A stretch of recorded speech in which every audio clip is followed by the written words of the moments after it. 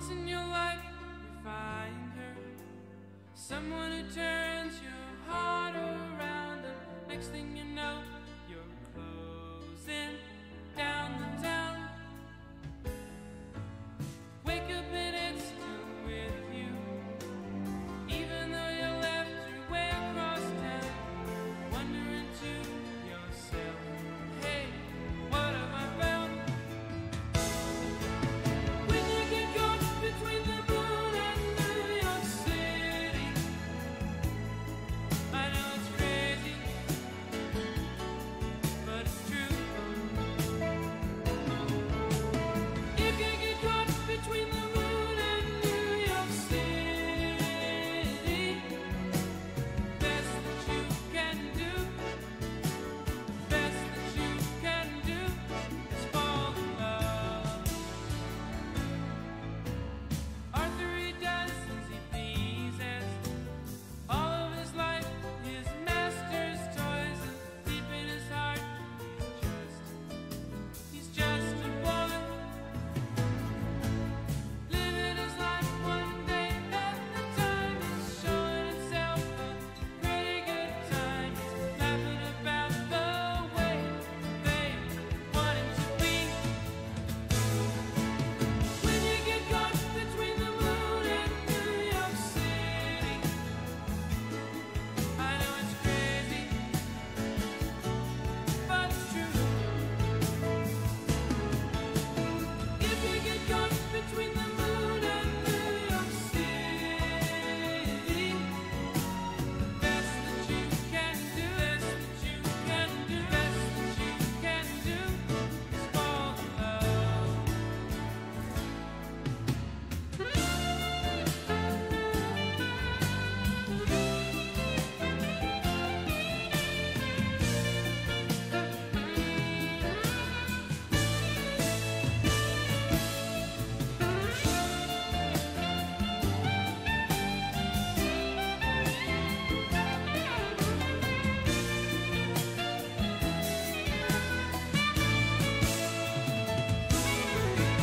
When you get caught between the moon and New York City,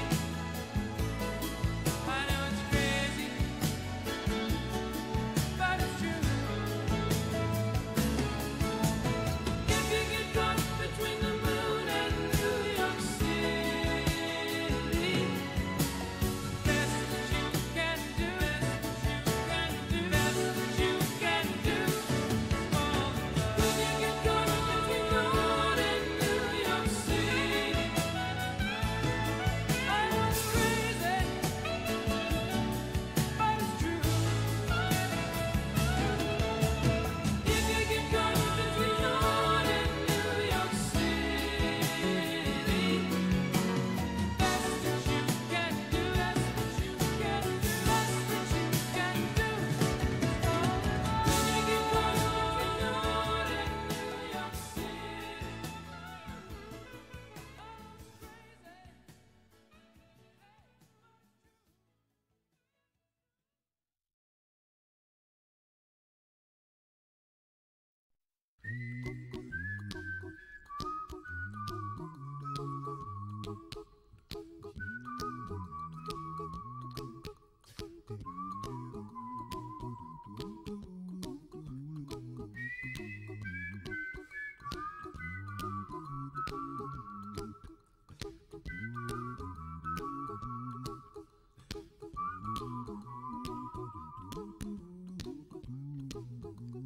Here's a little song I wrote. You might want to sing it note for note. Don't worry, be happy. In every life we have some trouble, but when you worry you make it double. Don't worry,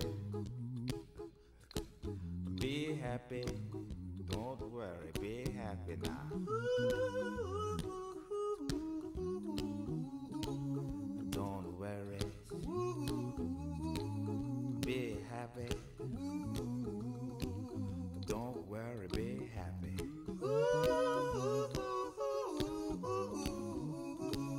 Don't worry, be happy.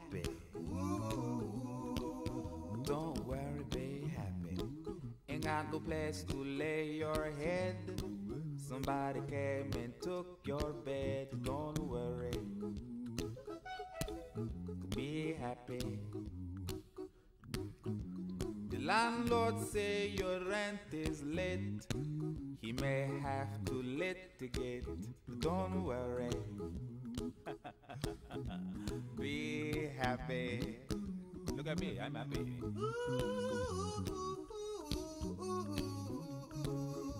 Don't worry, be happy. Hey, I give you my phone number. When you worry, call me. I make you happy.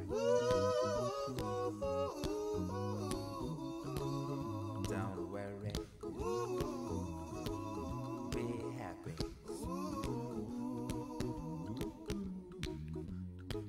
Ain't got no cash, ain't got no style, ain't got no gal to make you smile. But don't worry, be happy. Cause when you worry, your face will frown, and that will bring everybody down. So don't worry, be happy. Don't worry, be happy now.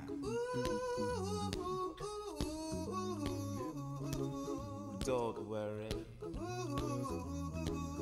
be happy. Don't worry, be happy.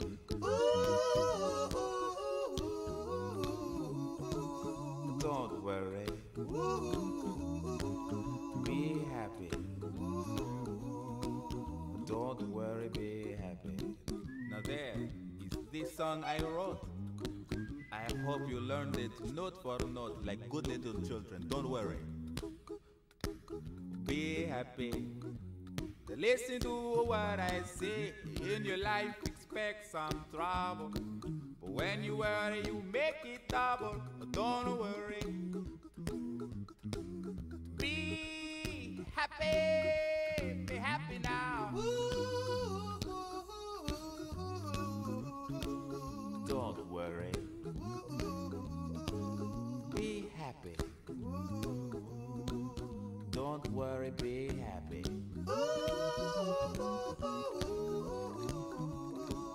Don't worry, be happy. Don't worry, be happy. Don't worry, don't do it. Be happy. Put a smile on your face. Don't bring everybody down like this. Don't worry,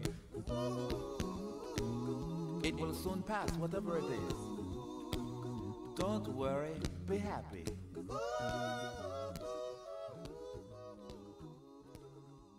I'm not worried. I'm happy.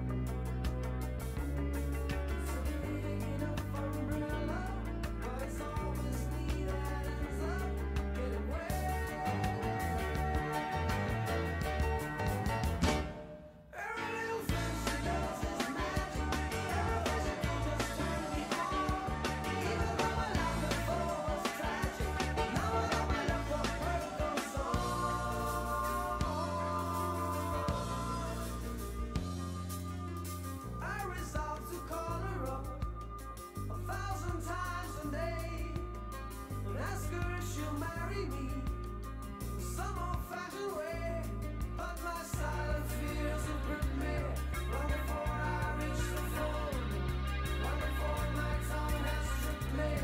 Must I always be alone? Every little thing she does is magic. Everything she do just turn me on. Even though my love before was tragic, now I know my love for her goes on. Every little thing she does is magic. Everything she do just turn me on. Even though my love before was tragic, now I know my love for her goes on.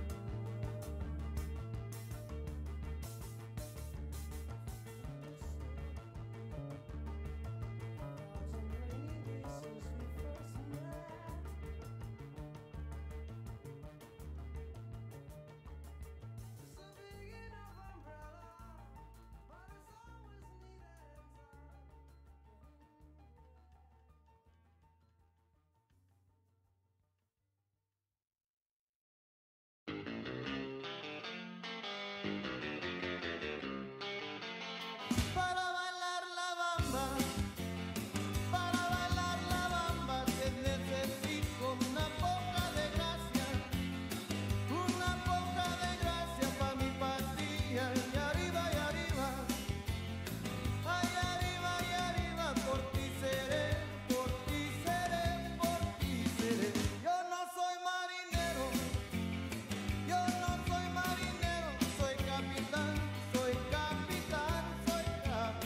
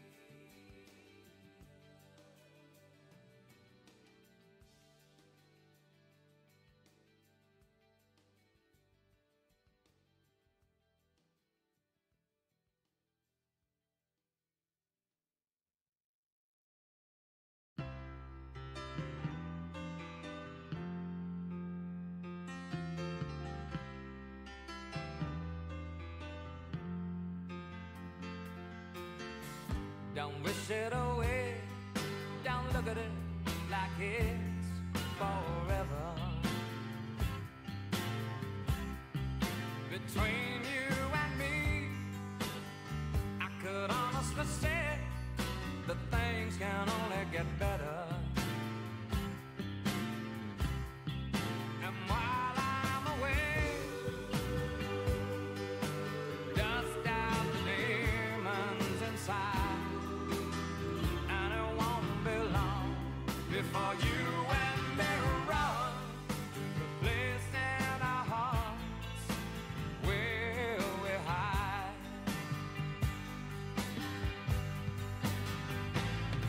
And I guess that's why they call it the blues. Time on my hands could be time spent with you, laughing like children, living like lovers, rolling like thunder under the covers. And I guess that's why they call it the blues.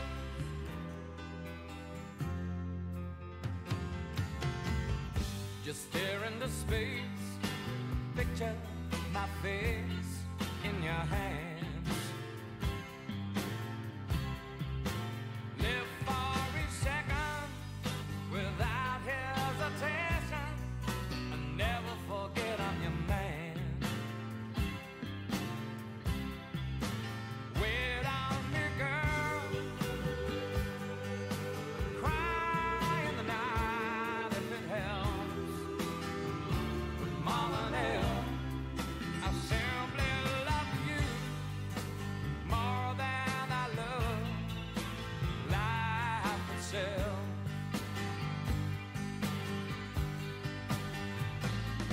And I guess that's why they call it the blues.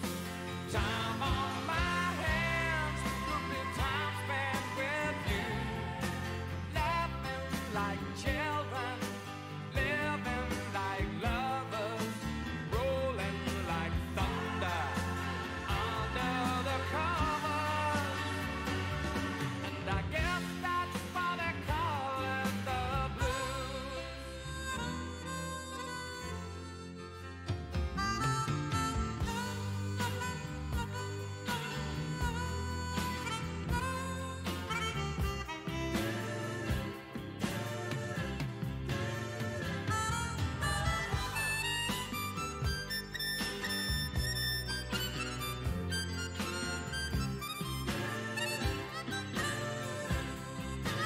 Wait on me, girl. Cry in the night if it helps. But more than ever, I simply love you more than I love life itself.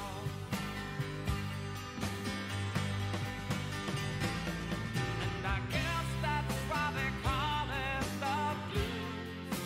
Time on my hands could be time spent with you, laughing like children, living like lovers, rolling like thunder under the covers. And I guess that's why they call it the blues. My children, living like lovers. And I guess that's why they call it the blues. My children, living like lovers. And I guess that's why they call it the blues. And I guess that's why they call it the blues.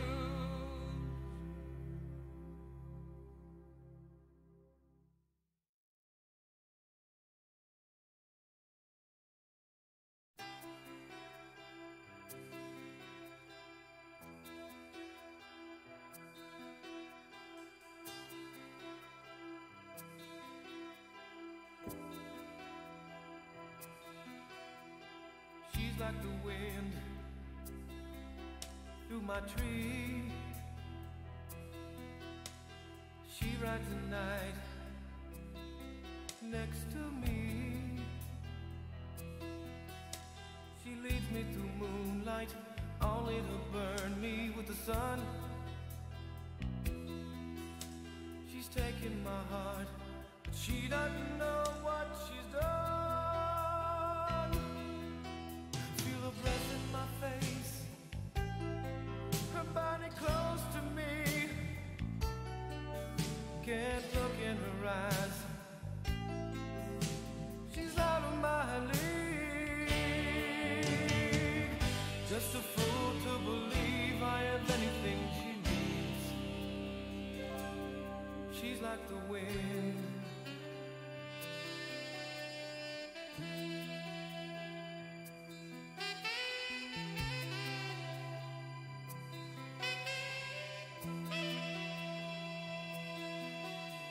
I look in the mirror and all I see is a young old man with only a dream. Am I just fooling myself that she'll stop the pain? Living without her, I'd go insane.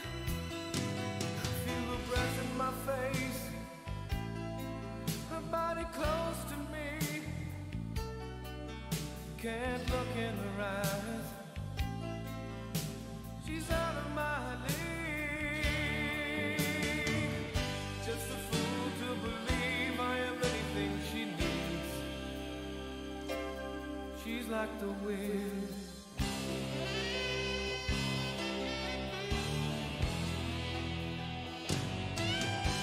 Feel your breath in my face, your body close to me.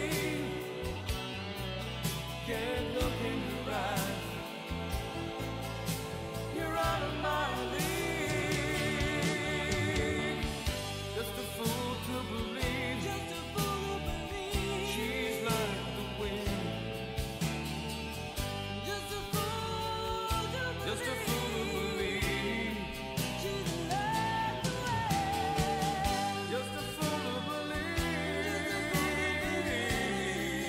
she's like the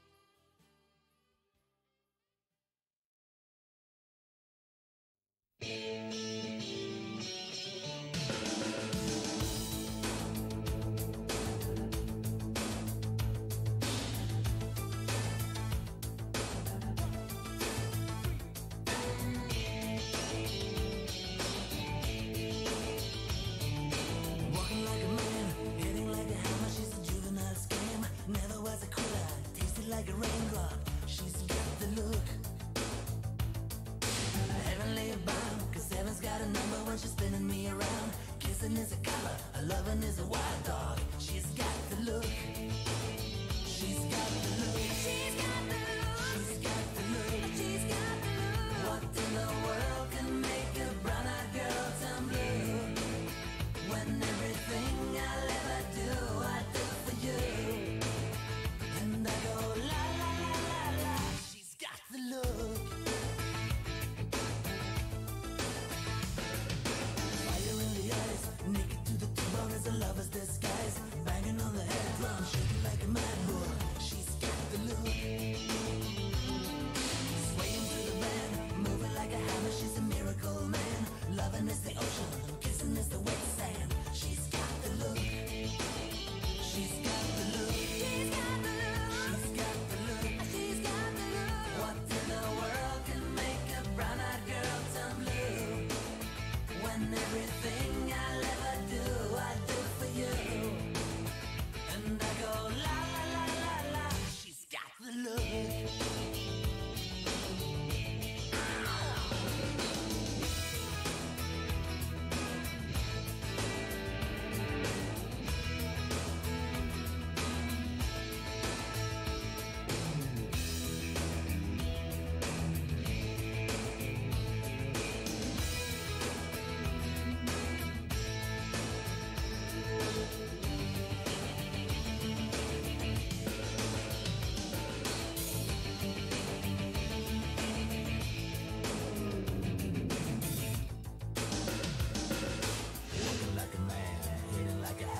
juvenile scam. Never was a quitter, tasted like a raindrop. She's got the look. And she goes, na na na na na na na na na na na na na. She's got the look. She's got the look. She's got the look. She's got the look. What in the world can make a brother girl turn blue? When everything I'll ever do, I do for you. And I go la la la la la. She's got the look. What in the world can make you so blue? When everything I'll ever do, I do for you. And I go la la la la la. Na na na na na na na na na na na na na. She's got the look. She goes na na na na na na na na na na na na.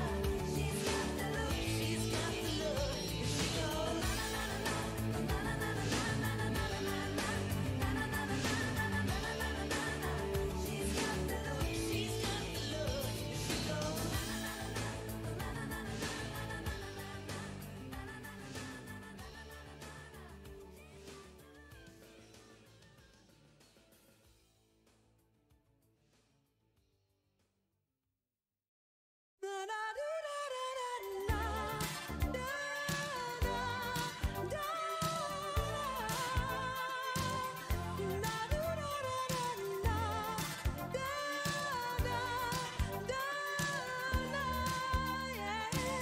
No one on earth could feel like this. I'm thrown and overblown with bliss. There must be an angel playing with my heart, yeah. I walk into an empty room, and suddenly my heart goes boom. It's an orchestra,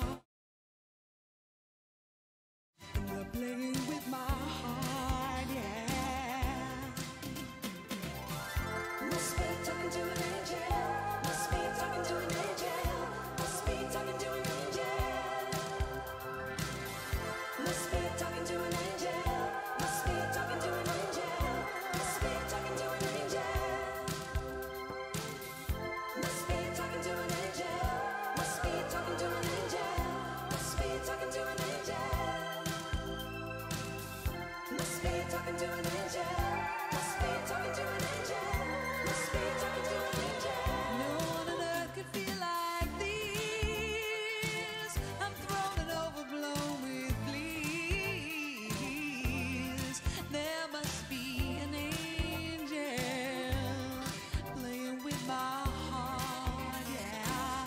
And when I think that I'm alone, it seems there's more of us at home. It's a multitude of angels, and they're playing with my heart, yeah. Must be talking to an angel. Must be talking to an angel. Must be talking to an angel. Must be talking to an angel. Must be talking to an angel. Must be talking to an angel. Must be talking to an angel. Must be talking to an angel. Must be talking to an angel. Must be talking to an angel. Must be talking to an angel. Must be talking to an angel.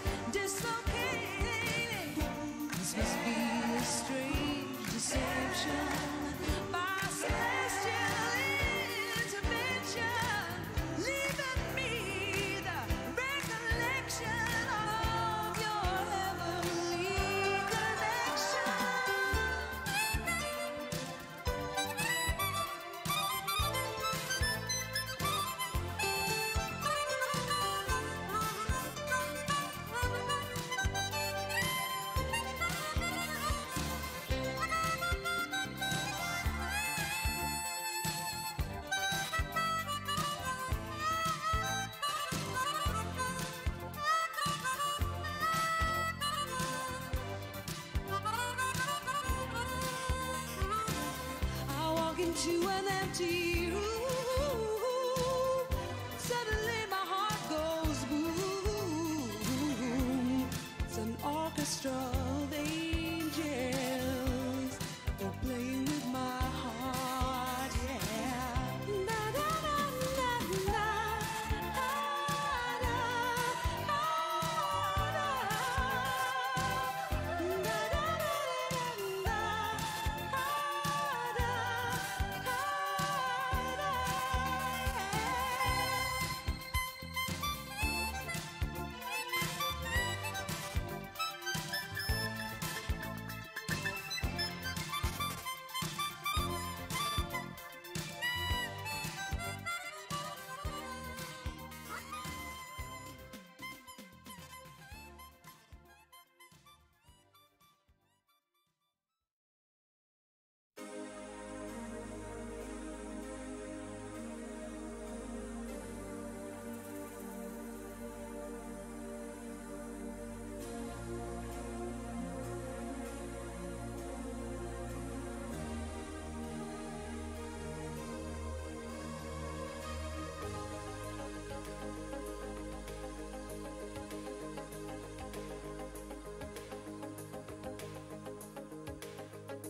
Every generation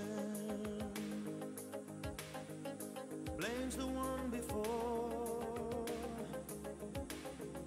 and all of their frustrations come beating on your door. I know that I'm a prisoner to all my father held so dear.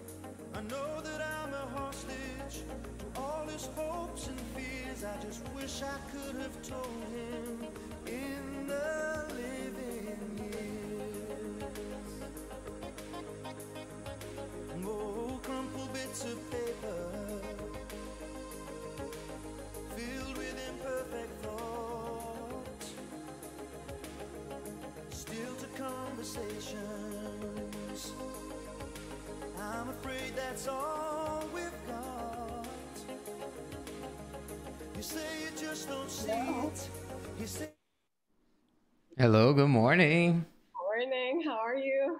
Oh, Everything. we're going live in 2 minutes? No, it's just here. Okay. Actually, we're going live on at 10. I just put here. Mm-hmm. Okay, let me adjust the lighting. 1 second. say clear as well as you hear.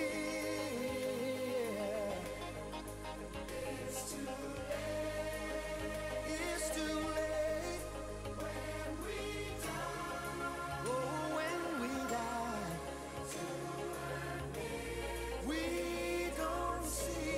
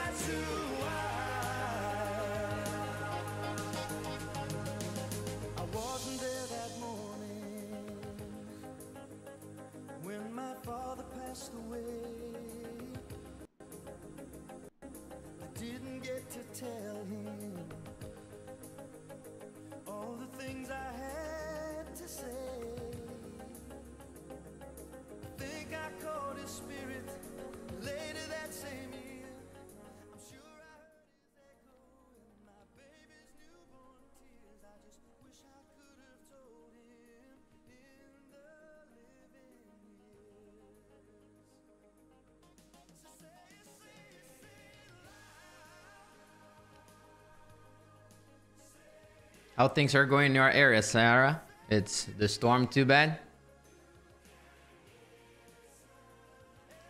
No, it's actually fine. Yeah. It's just windy and yeah, it hasn't stopped raining since last night. Oh yeah. I think it Yeah. was like 5 in the morning, something like that. Was raining, pouring very badly. Yeah, they even sent the tornado alert. Oh, I haven't When- received that. Yeah, I saw it 6 a.m. But I was like too tired to even bother, taking any precaution. Yeah, it's still passing. Let me check on the app. I think still. They said that around 12 to 2 p.m. is gonna get the highest wind here. Oh, the highest. Okay. Oh no, it's passing right now. It's still in the Gulf. So Mm. when it's still in the ocean, doesn't have a lot of wind, but when hit the ground, it will start to increase the wind. Yeah, but I think it'll be fine. Yeah. Yeah, it's not too bad. I saw there are a lot of people on vacation. I hope they're on the East Coast. Yeah, I hope so too.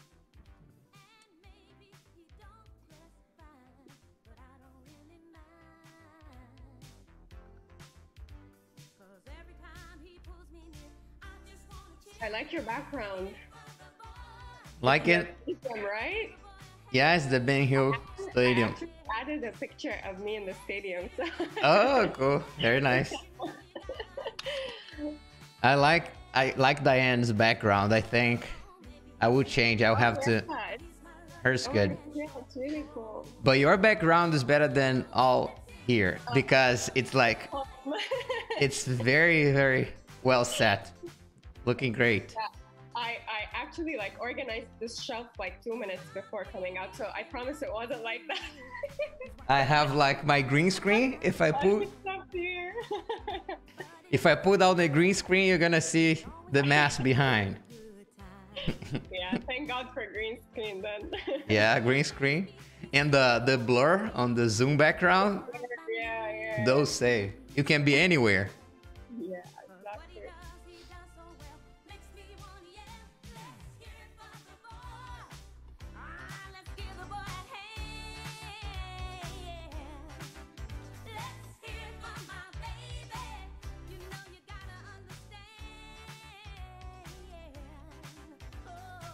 I like the music. Today's just a pilot to see if it's gonna work. So you're Oh, the whole seminar is a pilot. it's a pilot.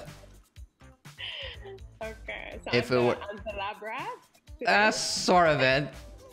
You signed the IRB of the Biomaterials lab, so we're good. You're safe. Yeah, whatever works. So I'm pilot. You see that yesterday that when we're having our meeting, the computer crashed. So I hope I it. know. No, Yeah. I'm glad you did so yesterday, so that today we're fine. Yeah. So I. It has to crash sometime, so it's better that it did that yesterday. That's true. Yeah.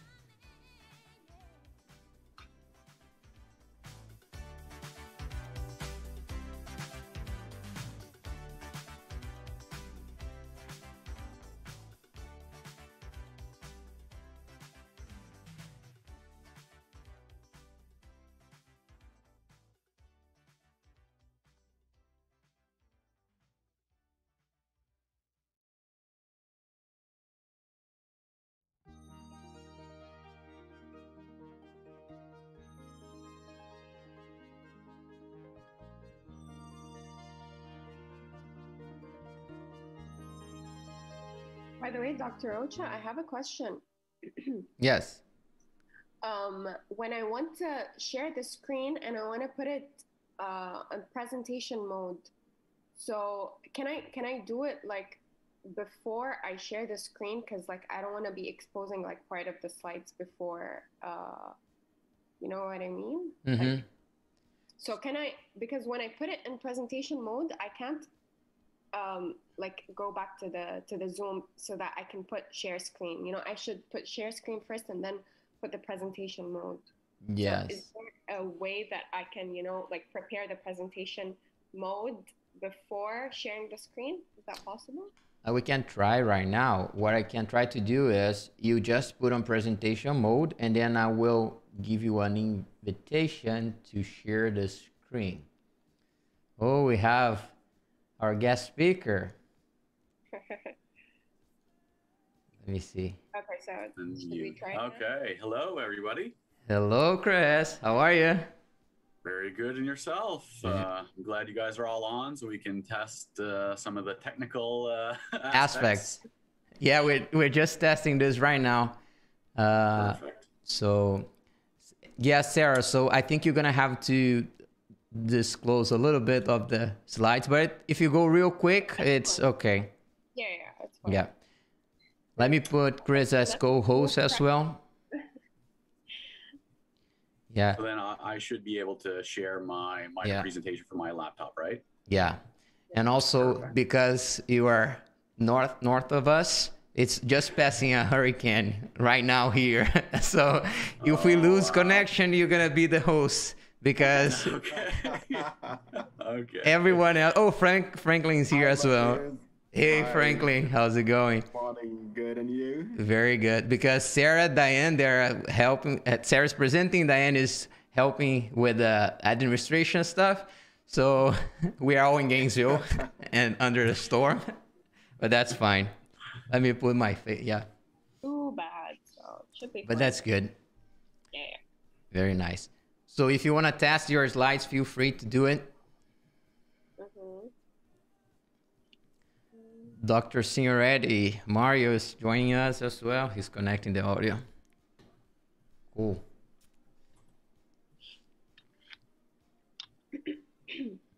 I was telling Sarah, this is a pilot. Franklin, Chris, and Diane, and me together, we the fathers of pilot. We do pilot for everything. That's right. I don't ever do a project without doing pilot testing. So we are piloting this as well. Wow. I like your mic, almost like a Yeah? production studio. I'm trying to bring well, this was a gift from Diane, so she gave me a mic so I could work more. Yeah. Nice. That's good. Very nice.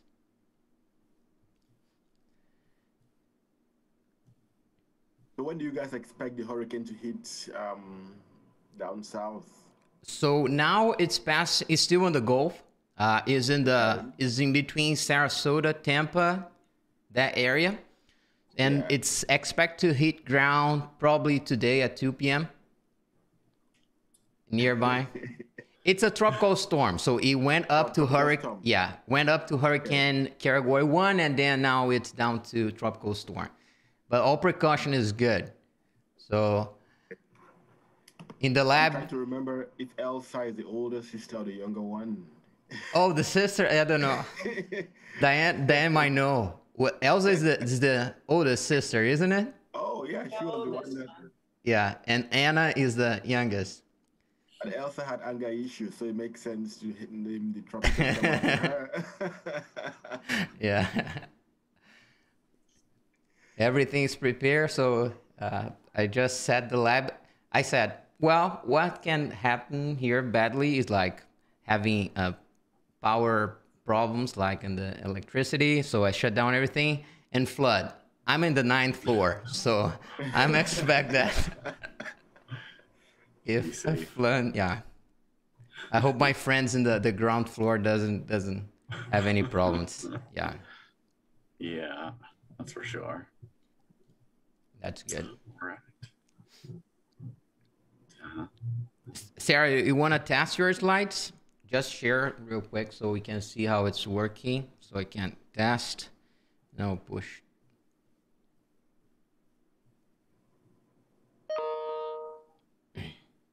And then I'll ask Chris as well to do it. Mm-hmm.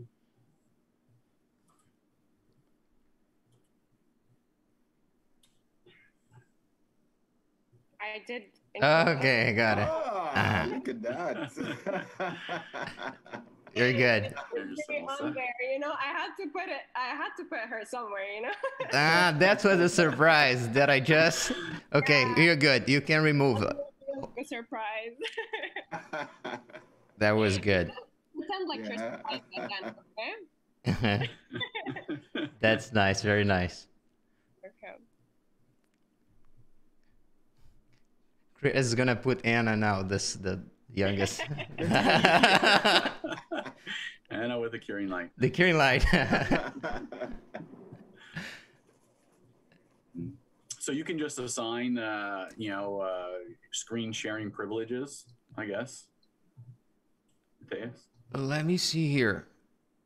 I If I thought wanted to yeah, click share to see if you can share the screen. let's just see. I put you as a Dr. Susie. Morning. Morning, how are you? Good, very good. Did How's this the weather? yeah. Did I'm not sure. the weather just stop with your golf practice plan? Really, no, I'm in Houston at this time. Oh, you're in Houston. Mhm. Oh, that's good. How things are in Houston? Very nice. We've been swimming here as well. Okay. Yeah, Very Matthias, good. I don't see the option in You my don't see? screen for sharing. I Oh, w- yeah, I see. Okay. Got it? I see it now. It's now green. Let me just do a little check here, make sure that works all well. And you guys should probably see something coming up there. Cool. Very nice. Let me just test Looks one good. thing here for the YouTube people. Yeah. There looks great. I think. All right, perfect. Okay, stop share. All right, yeah, perfect. Very nice. So people are joining. So I think I have here the Japanese letters. I think is Maiken, if I'm not wrong. Marcel. Marcel is our artist. He just graduated. 2020. He's like, you have to see his artwork. Good to have you here, Marcel. Dr. O'Neill, Eldre. Awesome. Thank you.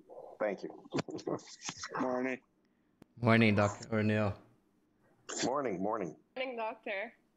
Thanks Morning. for coming in. Yeah, thank you, doctor. Thank you. Looking forward. Very nice.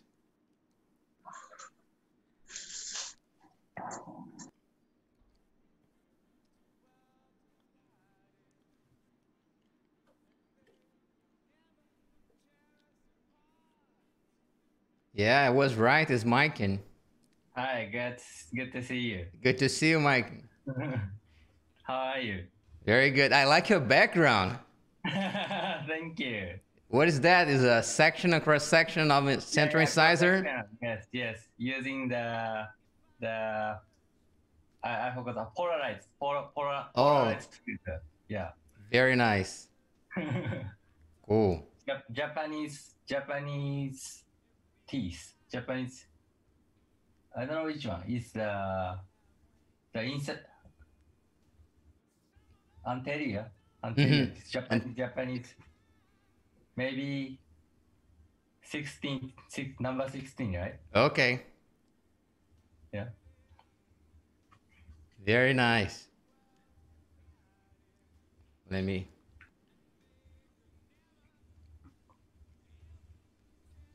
I'll give more like 3 more minutes for the people to join in, and then I will start this. Sounds good. Good morning, everyone. Good morning, Renata. Welcome. So just to give a heads up for Chris and the people who are joining, Renata and Eldre, they just joined our program in operative and static dentistry. So Renata is already here in Gainesville with the storm, and Eldre is still figuring out some things regarding his traveling here. So probably in the future, you guys are gonna see them presenting here as well. And of course, Good morning, Mateus. good morning, Dr. Lee. The boss is here. Morning. Very nice.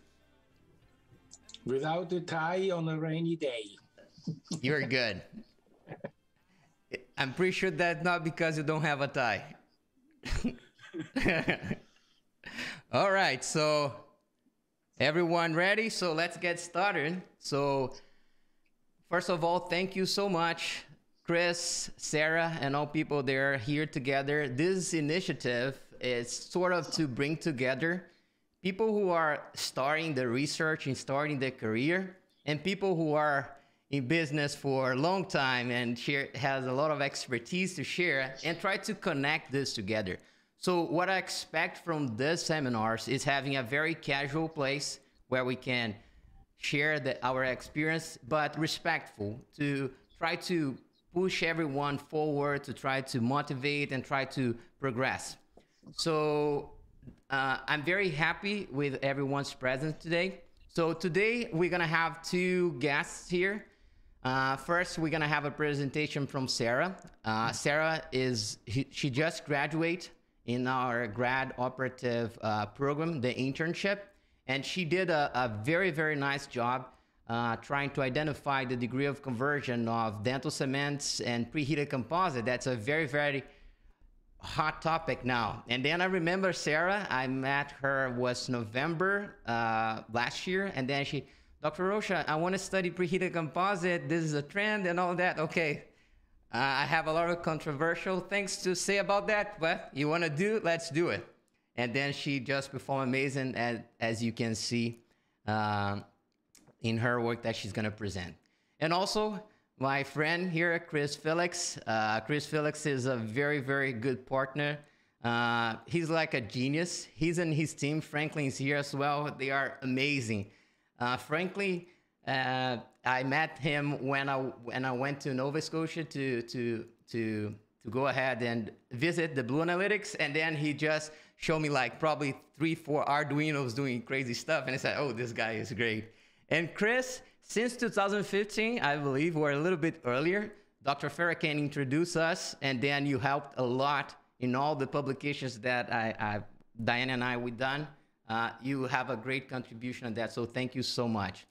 So without further ado, I will pass to Sarah so she can present. She's gonna introduce more about herself, and then after that, we're gonna have some question and answers. Feel free to send the answers on chat or on the YouTube channel if you're on the YouTube, and then we're gonna answer those questions by the end of each session. And in the end, we're gonna have a conversation and discussion, so let's have fun. Okay, Sarah, the floor is yours. Okay, thank you, Dr. Rocha, so much for this incredible introduction. And I'm extremely honored and humbled to be upon the first guest speakers in the Dental Biomaterial Lecture Seminar Series held in University of Florida.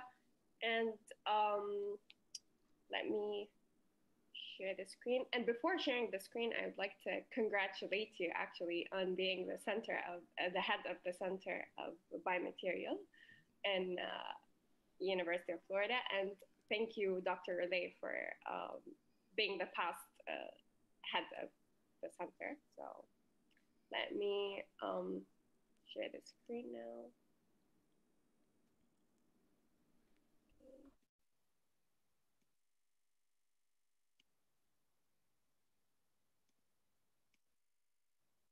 Okay.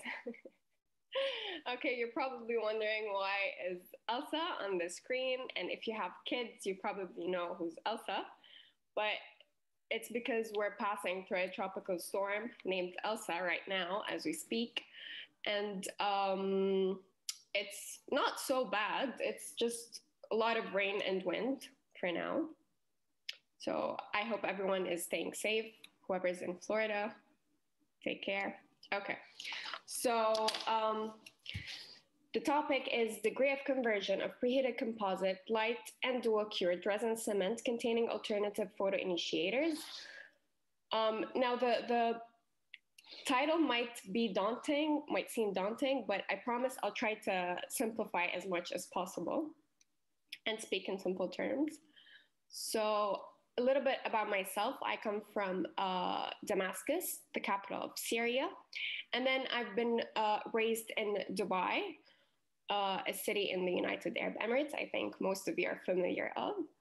And I've earned the bachelor's in dental surgery from University of Sharjah, which is somewhere here. It's in Sharjah, United Arab Emirates, and then did a clinical training in University of Sharjah Dental Hospital. This is the mobile dental clinic that we used to have. And then I moved to Florida to join UF's Advanced Education in Operative and Aesthetic Dentistry. This is the Hill Griffin Stadium that Dr. Ocha has the background set as. So the table of content, I'll be introducing the subject, talking about the objectives, hypothesis, materials and methods, result and discussion, and finally, conclusion. So let's talk about the dental ceramics we have. Just to revise the type of ceramics, we had non-silica based ceramics and silica based, also known as glass ceramics. So example of non-silica based ceramic would include alumina and zirconia, while the silica based, which is the glass ceramic, we have lucite reinforced, feldspathic porcelain, lithium disilicate, reinforced glass ceramic. I'll be focusing on lithium disilicate because it's the ceramic of choice in our research. It could be either computer aided designed and milled or pressed. So, okay, in order to achieve adequate cementation, we have a lot of important factors that we need to pay close attention to. And upon these factors that I'll be highlighting on in my research is the luting agent of choice and its properties, the light curing unit that we have to polymerize, and the thickness of the indirect restoration we are yet to cement. So the type of luting agents we have are either resin-based cements, preheated composites, and resin-modified glass ionomer cement. And as we know, we don't use RMGIC to cement glass ceramics, so I'm not gonna talk about it. So resin-based cements are further subdivided into light cure, dual cure, and self-cure. So light cure is a single component material that fully depends on light for it to start the polymerization reaction. Some of the examples in the market include Verilink Aesthetic, which is by Ivoclar Vivadent, and 3M Relay X Veneer. While the dual cure, as the name suggests, it has two component material that depends on two mechanisms for it to start the polymerization reaction. It's the self-cure and the light cure. So once the two components are mixed, the self-curing process begins, and then further exposure to light would actually accelerate the polymerization reaction. So examples in the market would include Verilink Aesthetic DC and 3M Relay X Unisem, sorry. Because 3M has everything in Relay X, so it gets confusing. The self-cure is also two components material that once are mixed takes about like 100 seconds for it to start the polymerization reaction, and it does not depend on light, and light does not affect the polymerization reaction whatsoever. So self-cure products are actually like dying out of the market. So we're gonna talk about preheated composite because, as Dr. Ocha said, I was trying to push preheated composite in the research because I'm seeing a general trend towards using it to cement indirect restoration. So I wanted to test it out. So we have two types. It's either we can use the compules or using the gun and centrally through the lid of the resin warmer. And the research suggests that it decreases the viscosity and will have better handling of the cement and a better marginal adaptation, as they say, and a better color stability. But of course, further studies are encouraged to prove all of this. And the temperature range in which they recommend is between 67 and 69 degrees Celsius. So the light cure units, just to talk briefly about the huge development that we have seen in light cure units history. Back in 1970, the first one was UV, but it was discontinued because of safety concerns, of course. And then we had quartz, tungsten, halogen, plasma arc, argon laser. Plasma arc and argon laser did enjoy some success in the past 2 decades, but all of them had major drawbacks of being too bulky, being heavy, having the light, very short bulb lifespan, and what else? Yeah, basically it's the heaviness, bulkiness, and they were discontinued to using the light emitting diode, light curing units. So we have also seen some major developments in the LED light curing units. So for example, in the design, it was first used as like a gun shaped, but then they further developed it into having a slim pen shaped design just to ease the usage. And the major technological issue they faced in LED light curing units is fitting the multiple LED chips into one unit, but this was solved by using smaller chips, but much more powerful blue light emitting chips. And of course, Mr. Felix would have all the right information about light curing units. So the further development of light curing units introduced the concept of broader spectrum, which is having more than one chip, which is almost 4 chips, that emits light in different wavelengths. So as we can see, if we project light coming out from a single peak, which is also known as the monowave, we can see only one color being projected, while for the multi-peak, we can see 3 other colors. So what's the implication of having a broader spectrum? So this would lead me to introduce photoinitiators. So different resin-based materials have different photoinitiators. So we can think of it as being the lock and different spectrum being different keys. So we need different keys to open up different locks. So what is the importance of photoinitiators? Photoinitiators are, once they are activated with the right spectrum, they would initiate free radicals, which will activate the polymerization reaction. So they are key factor in curing.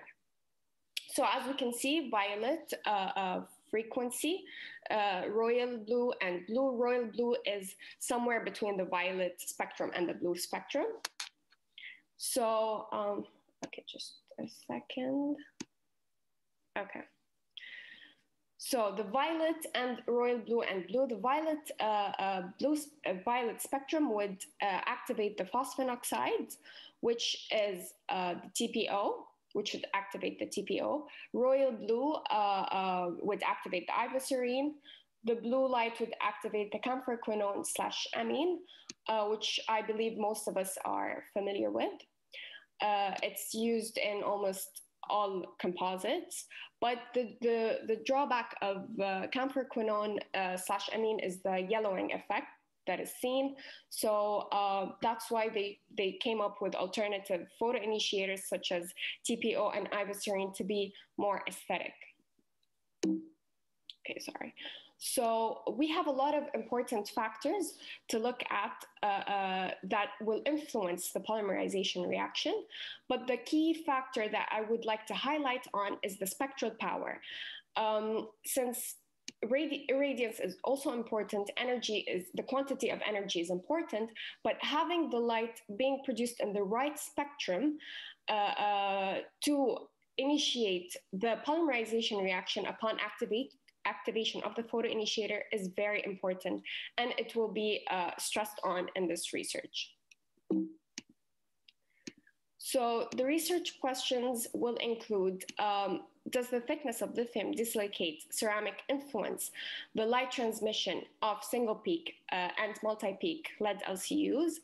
What is the effect of the lithium dislocate thickness and the LCU type on the degree of conversion of preheated composite, light cure, dual cure cements? So the objectives includes the evaluation of the light transmission of single peak and multi-peak LED LCUs through lithium dislocate ceramic with different thicknesses, and to analyze the degree of polymerization of different resin-based luting agents against the different lithium dislocate ceramic thicknesses using the two different types of LED LCUs. So the null hypothesis would be that there is no difference on light transmittance of single peak and multi-peak, and that is no difference in the degree of polymerization between different resin-based materials cured using the two types of LED LCUs. So the materials and methods used, the ceramic specimen preparation, we had Emax MT-A2 CAD block from Ivoclar Vivadent that was sectioned, mounted and sectioned using the Isomet 1000 precision saw into 30 rectangles, 12 by 14, each of different thickness. We had 6 different thicknesses, 0.5, 1, 1.5, 2, 2.5, and 3.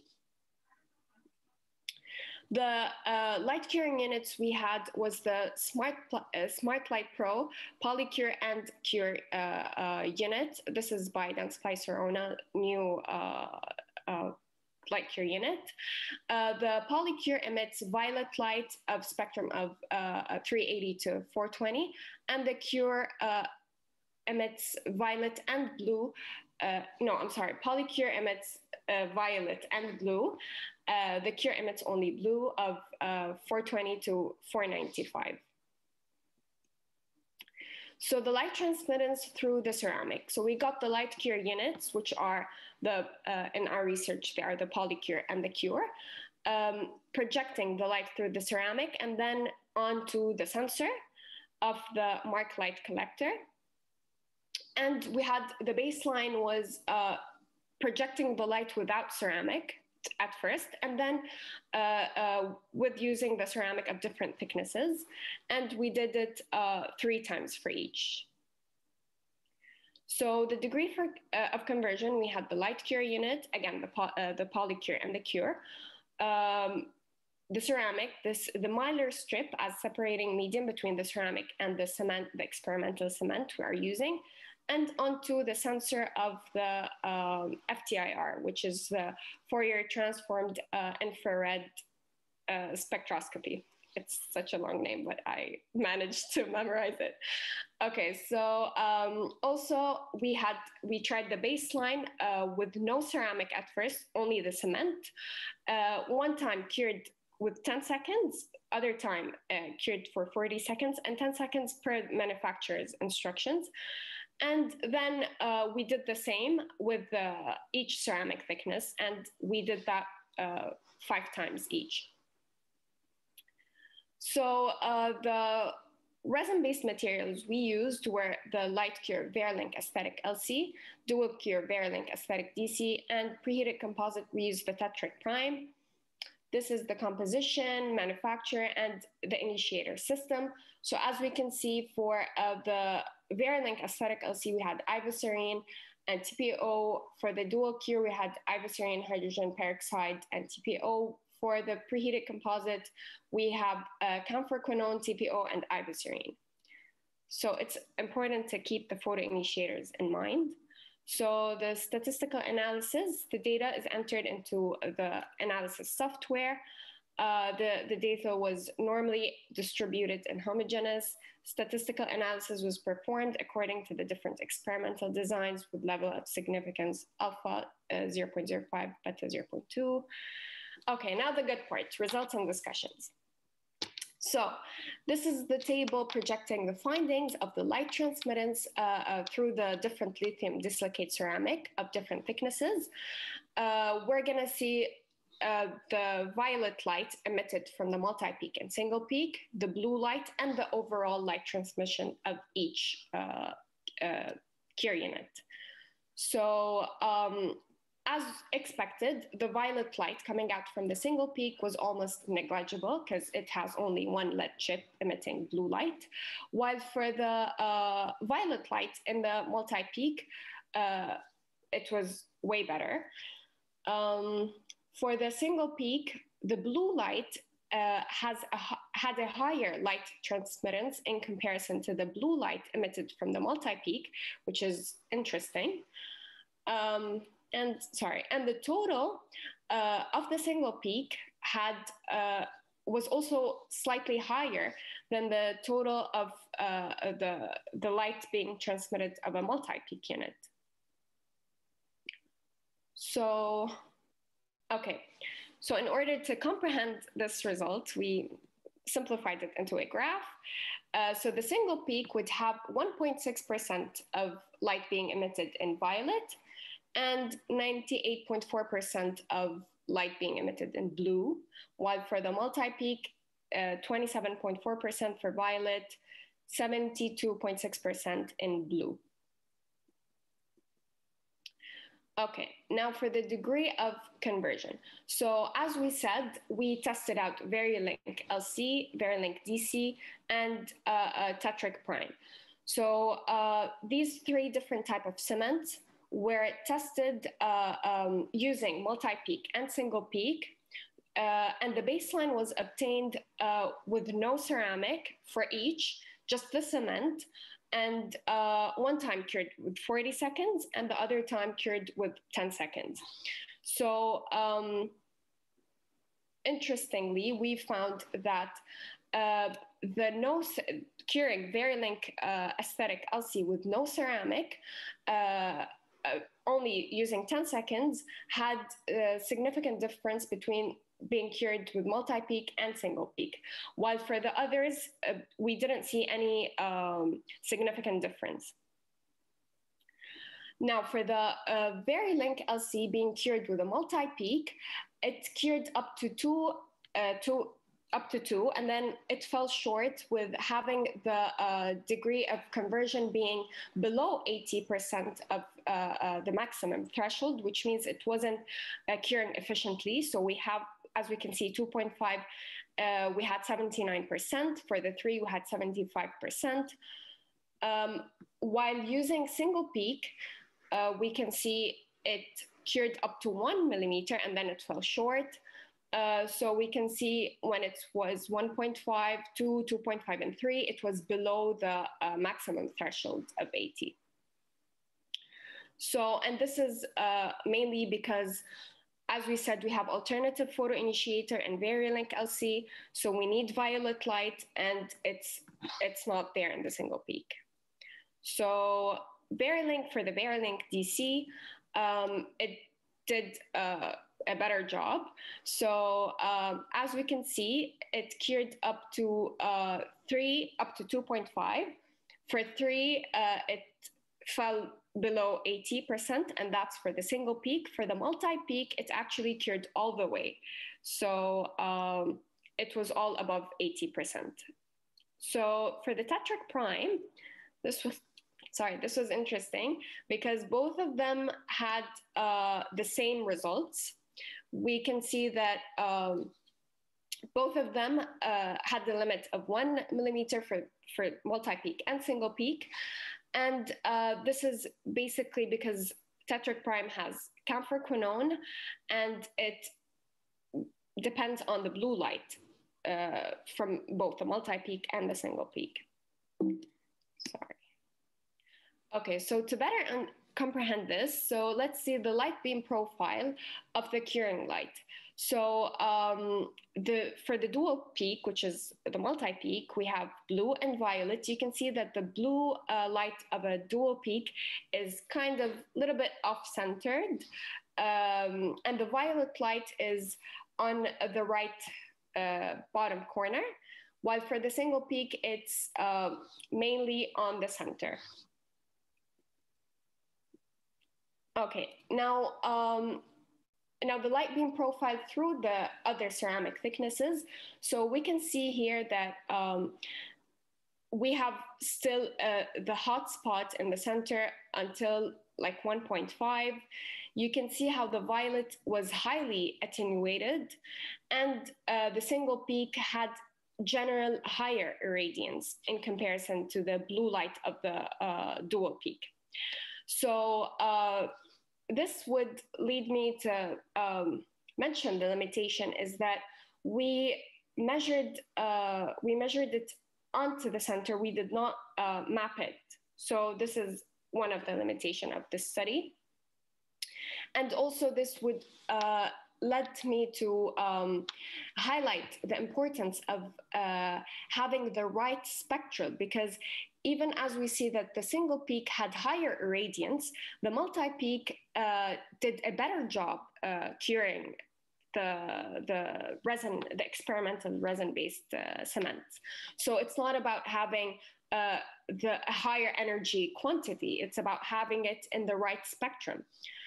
And also this would let me to stress on the importance of having manufacturers actually specifying and quantifying the amount of photoinitiators used in the resin-based and the right light cure unit that we should use for that resin-based material. And that a single radiometer would fail to address that the multi-peak did better in curing the resin-based materials that we had. Okay, so future studies would include comparing experimental resin-containing alternative photoinitiators with the classical CQ amine system and quantifying the amount of initiator consumed in each composition.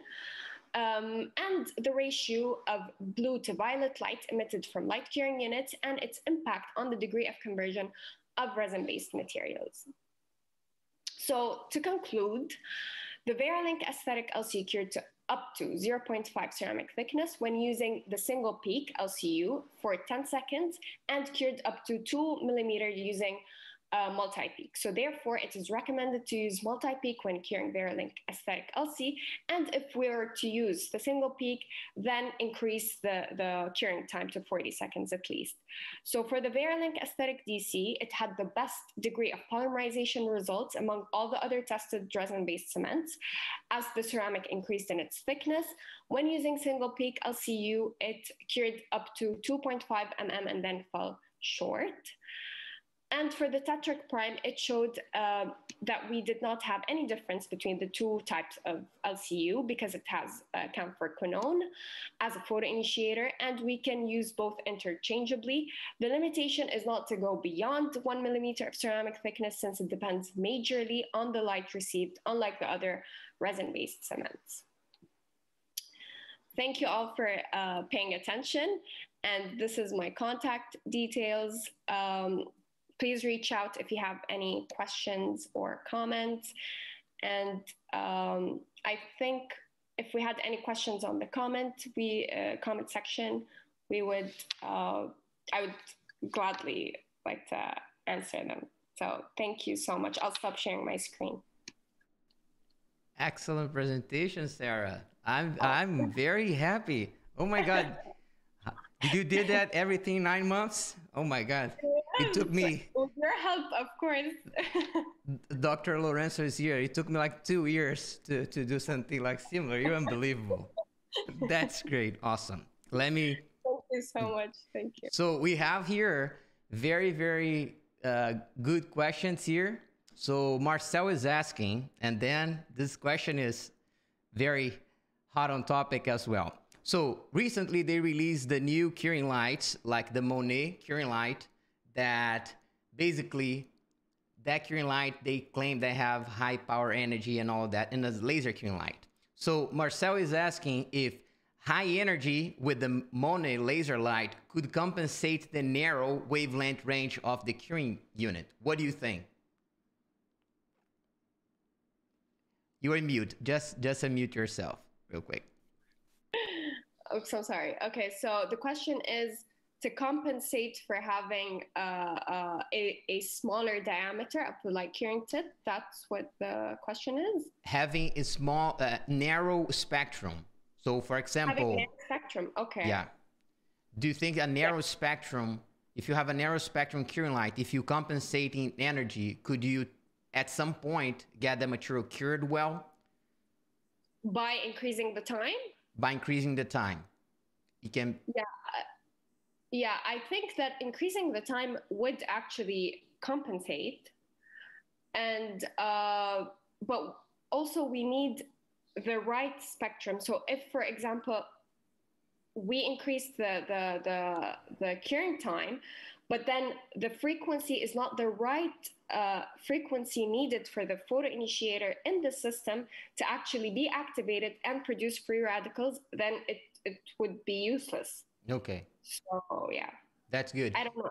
And no, that's great. And on these lines, another question that appeared here is, if that energy is not being used, could that energy be transformed in heat in the material and cause damage? What do you think?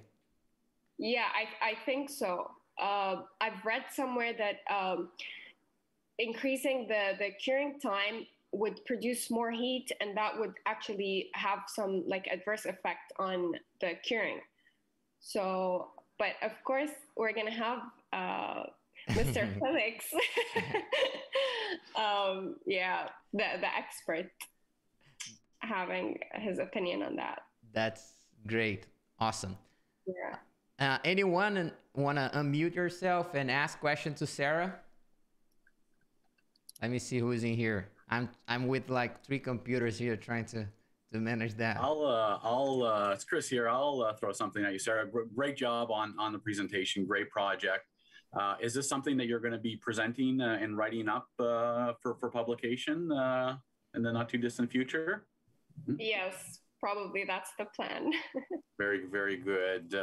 You know, one of the things as with new initiators hitting the market and EvoSerene being one of them, and it falls kind of in this kind of, you know, between the major violet and the major blue range.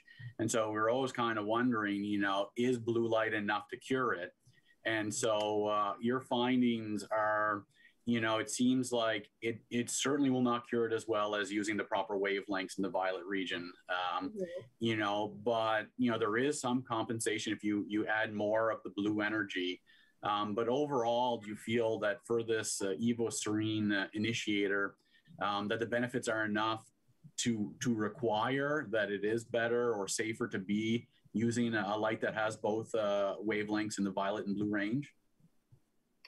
Yeah, well, I think since the Verilink Aesthetic Dual Cure actually had the EvoSerene, and when we used the multi-peak, it cured up to 3 millimeters. So I think it's working fine. And as we were reading about the EvoSerene being more color stable than of course camphor quinone. So I think it's the material of choice.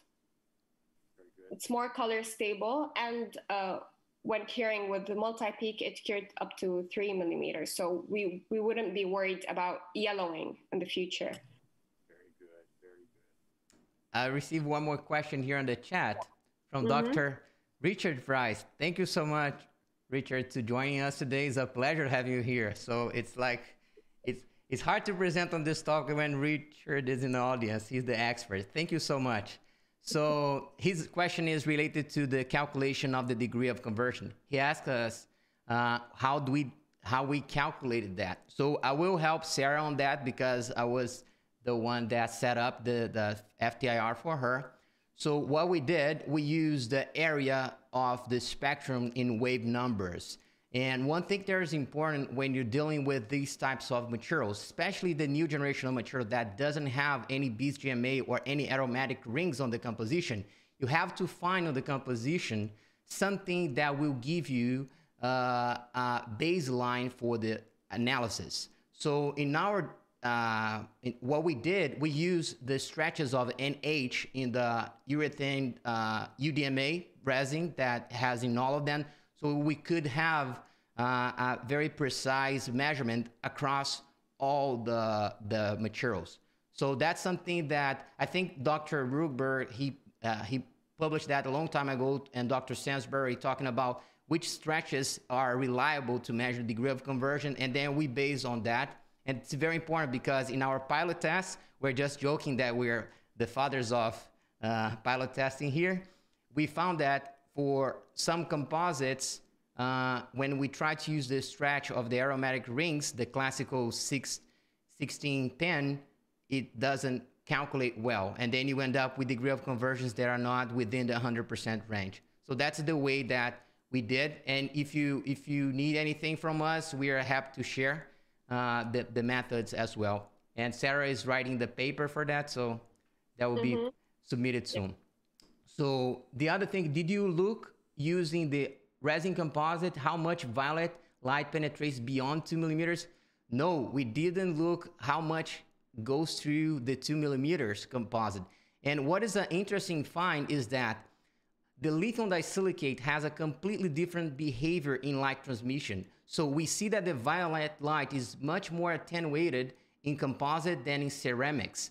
And that we found this trend for Empress as well. So this showed that the absorption of the material for ceramic materials is kind of more like, it can let the higher frequency energy pass through better. So that's why we found those results where 2 millimeters, 3 millimeters, it's reasonable with violet light. So we haven't think about measuring through the composite. And one thing that I see is that normally preheated composite end up with a higher film thickness than the regular cements. So is the bottom layer of the composite getting enough energy to cure and get to the properties that it's being claimed? So those things are to be considered. And another question that Dr. Price asked is regarding the wave number that we use. I don't remember by heart now. I think it was 437 or 430. I can send you exactly what was the wave numbers that we use for that. I don't remember now. When I go to the FTIR, I create the settings and I put the macros. So we can calculate automatically. So I don't remember now, but I can send you exactly the wave numbers. If I'm not wrong, it's 1437. And the stretches for the double bonds are 640 centimeters -1. Very good. Thank you so much for your questions, Dr. Bryce. Anyone else want to unmute yourself or ask on the chat? Mateus, I might bring up one more point just as you were talking. There's one theory or hypothesis that I have that I haven't had a chance to test out myself in the lab. And you were talking about light transmission through ceramics versus composites, and why could there be potentially a discrepancy on composites for transmission of violet wavelengths? And so I've always had a hypothesis that once you kind of make that commercial material and you start to add in these curing inhibitors, usually they are made to filter out that UV light. So it's something that I was never able to really conduct to show that once you get into this filtering out of the violet wavelengths, is it because of these UV stabilizer components that are mixed in? Had you ever had a chance to look into that, or is that just a hypothesis I'm looking to? Yeah, that's a good hypothesis. I never thought about that. Maybe Dr. Lear or Dr. Oliveira, they have experience on formulating composites. Maybe you have it makes totally sense because they will absorb with starting at, I think Dr. Oliveira has some papers. It goes up to how much, Diane?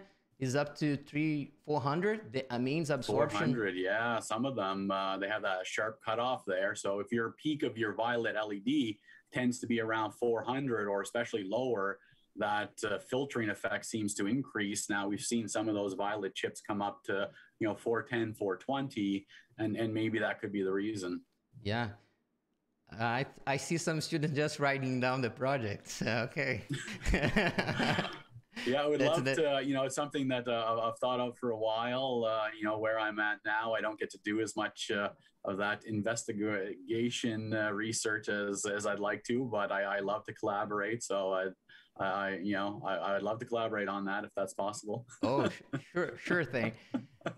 Always good. And another thing that I was thinking about the other day and discussing with Dr. Lee was, if you look on the manufacturing process of a ceramic and a composite, the contamination on ceramic is like, it can have contamination on a ceramic. And when I say contamination, I'm including like air and voids, things like in that direction. In composites, you have the vacuum, you have all the precautions of doing that. But during the formulation, it can end up having some little voids, and there are some studies showing with micro CT and nano CT, there are some voids in the composite. So I think the difference in the refractive index from the formulation and the air that is entrapped in the composite can spread the light a little bit more. This is a very good area to investigate. So I hope we can do some studies on that direction as well. Very good. Any extra questions? Just a quick one from me here, Franklin. Sarah, I was just wondering, where did you get the 10-second cure time for your studies from? So the 10-second, yeah, Sarah, go ahead. Yeah, no, it's fine. You can go. But no, you are the one. We read we were both reading the brochure, so it stated that 10-second would be enough.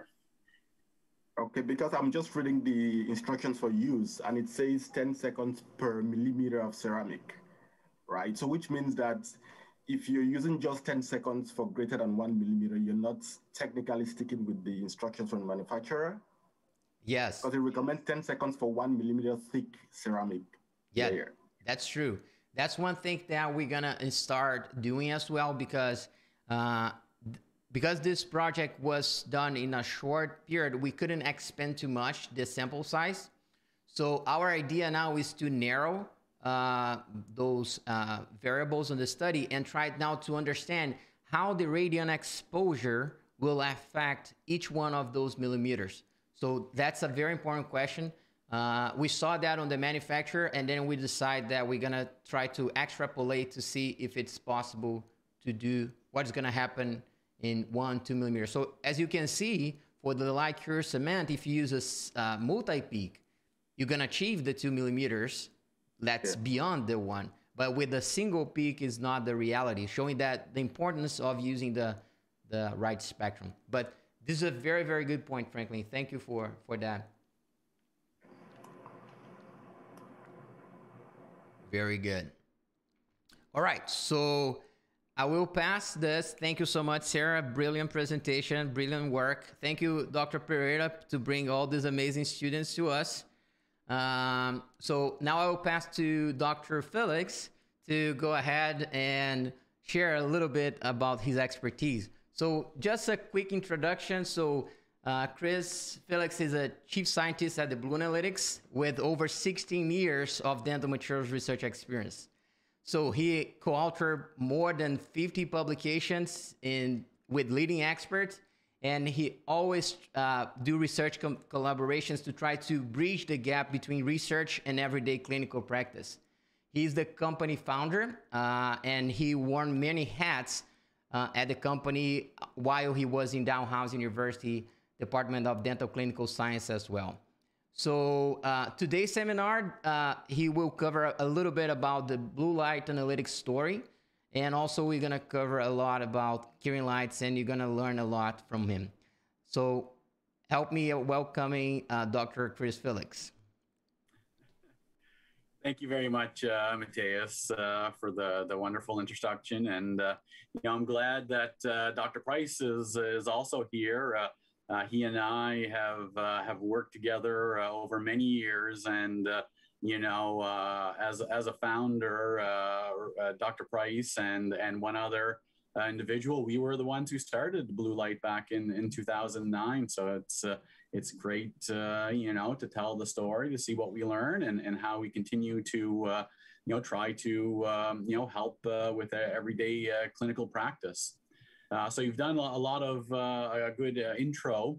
One correction that I tend to make is, I never actually did my doctorate degree. I think as I finished my my undergraduate degree was right around the same time we were starting BlueLight Analytics. So I often say that BlueLight Analytics has been my doctorate equivalent project, if that's fair enough. So.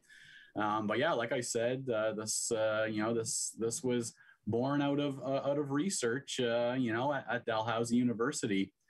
So working with Dr. Price and my brother, who is a dentist, before while he was in dental school, I was studying chemistry, material science, and my brother Corey was doing some work with Dr. Price and asked if I would come in and help run some samples, and then sure enough, that went well, and the years rolled by, and so really everything started, at Dalhousie University, testing lights.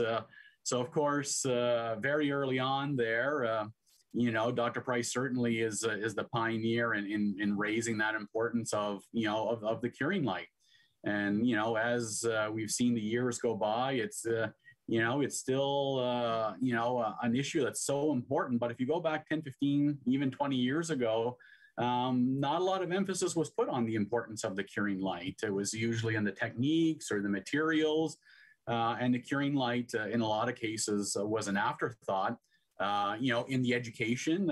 So even at the universities, you teach and practice cutting restorations. But of course, when it came to the curing light, it was, and then you light cure. There wasn't really a hands-on way to teach it. It just seemed to be pretty straightforward. But I think over time, what we were able to do is to show that, like any, important critical process, teaching the proper skills to do light curing day in, day out is very much important. And, when you look at light cure dentistry, it's really improved things by saving time, not having to wait for, self-curing materials to cure.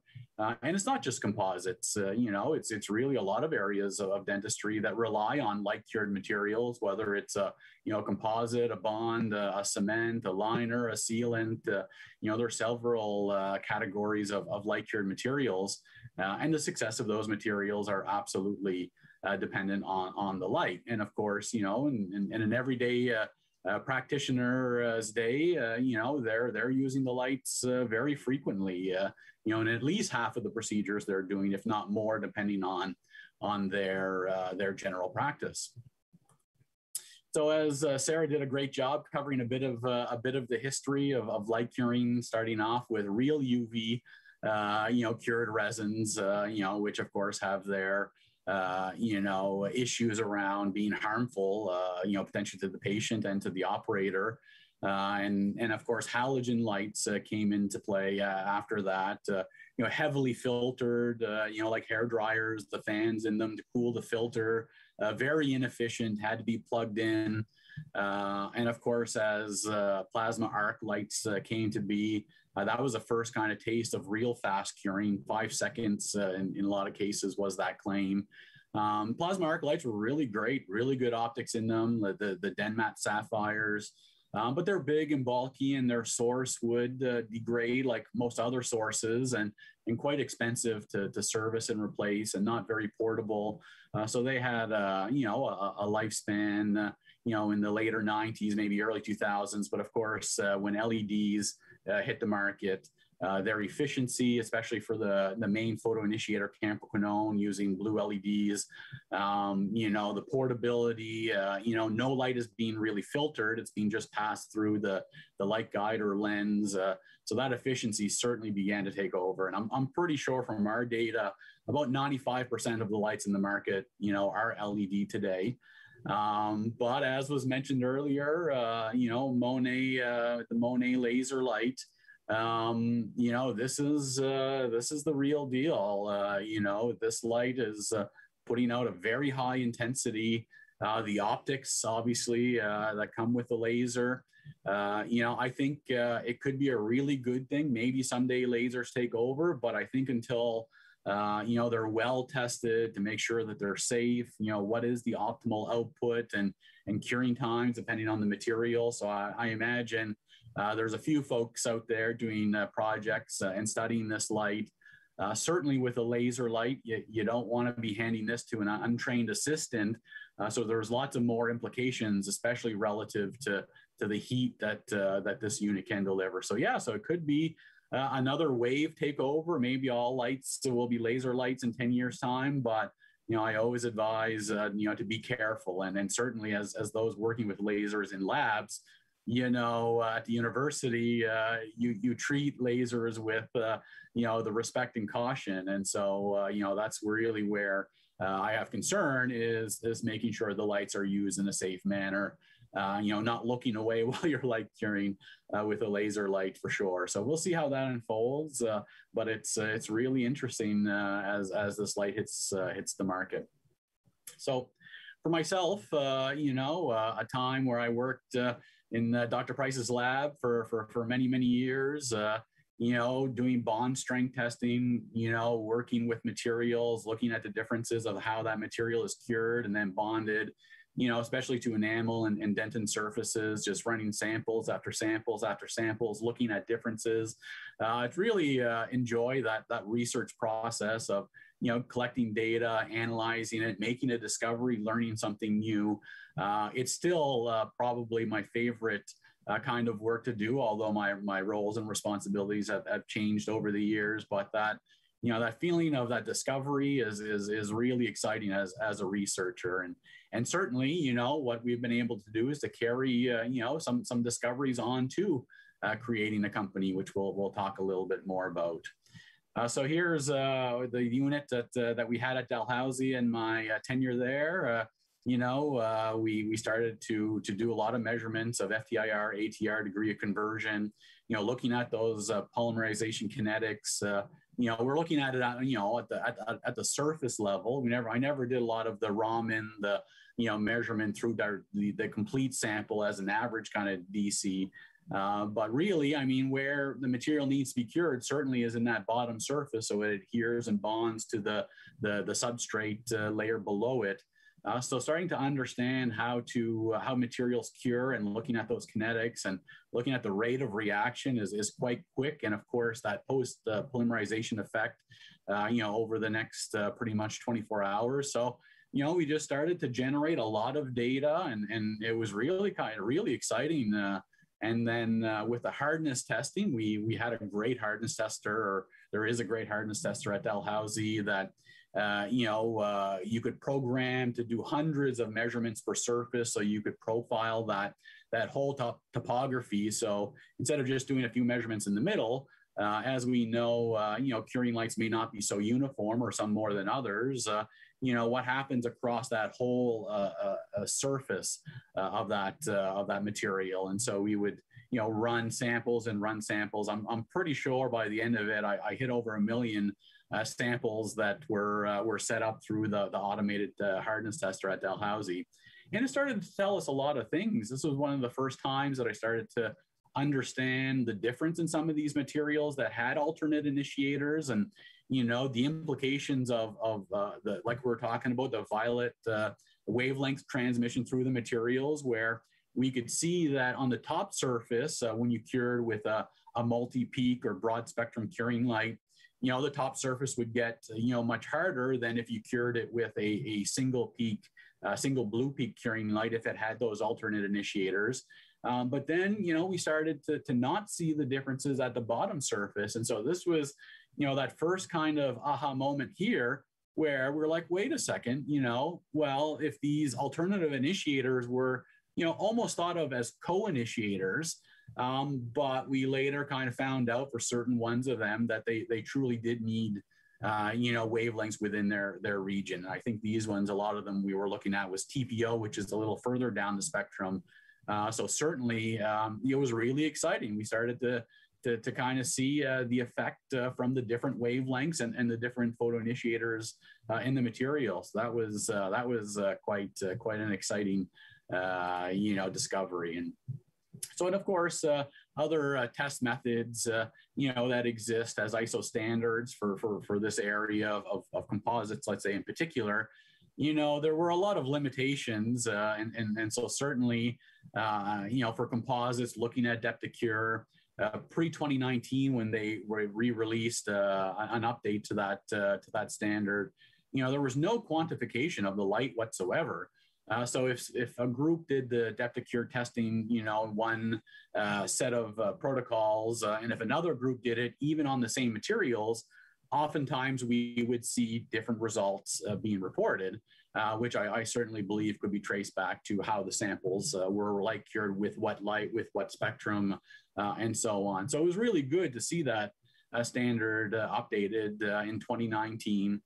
Which now includes reporting some degree of data from the light, the spectrum, the light output.